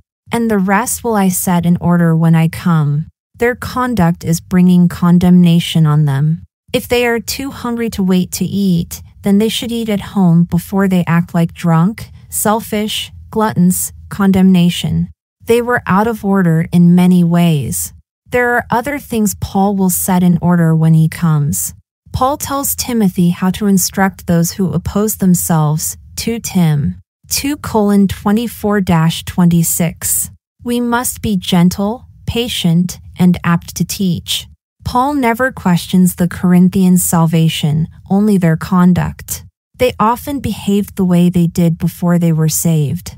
The Corinthians thought that all things were lawful for them. Paul tells them to be polite and gracious and to wait to eat. They should have some regard for the other saints. The word of God should be used to help others. What was the Corinthians' problem? Their sanctification. They were living below their identity as Christians.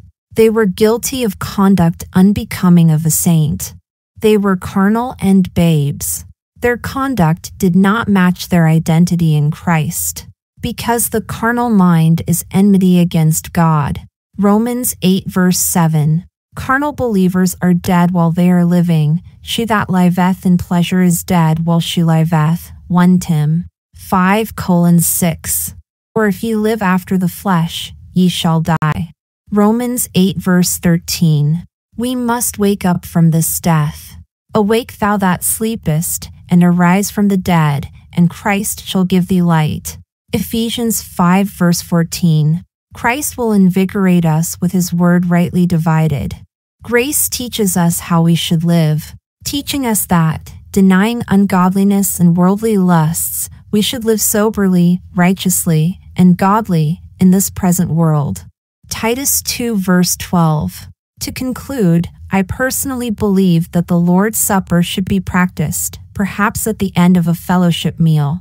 Because of what Christ has done, there are no believers who are unworthy of partaking in the Lord's Supper. Rom. 3:24, 5:1. But, as Paul said, we should do it in a worthy manner. Pastor Brian Ross from Grace Life Bible Church in Michigan has YouTube studies and notes that were helpful to me in preparing this lesson. Were the Corinthians sinning in their observance of the Lord's Supper? Yes. What does the supper commemorate? Christ's death for our sins. Paul had to rebuke the Corinthians because they had failed to judge this matter for themselves. Being drunk is a sin, Gal. 5:21f. 5:18. Gluttony is also a sin. Proverbs 23 verse 21. For the drunkard and the glutton shall come to poverty, and drowsiness shall clothe a man with rags. In chapter 11, Paul told the Corinthians that they were disgracing the Lord's Supper. Weeping, she began to wash his feet with tears, and did wipe them with the hairs of her head, and kissed his feet, and anointed them with the ointment. Luke 7 verse 38. This is the end of part 3.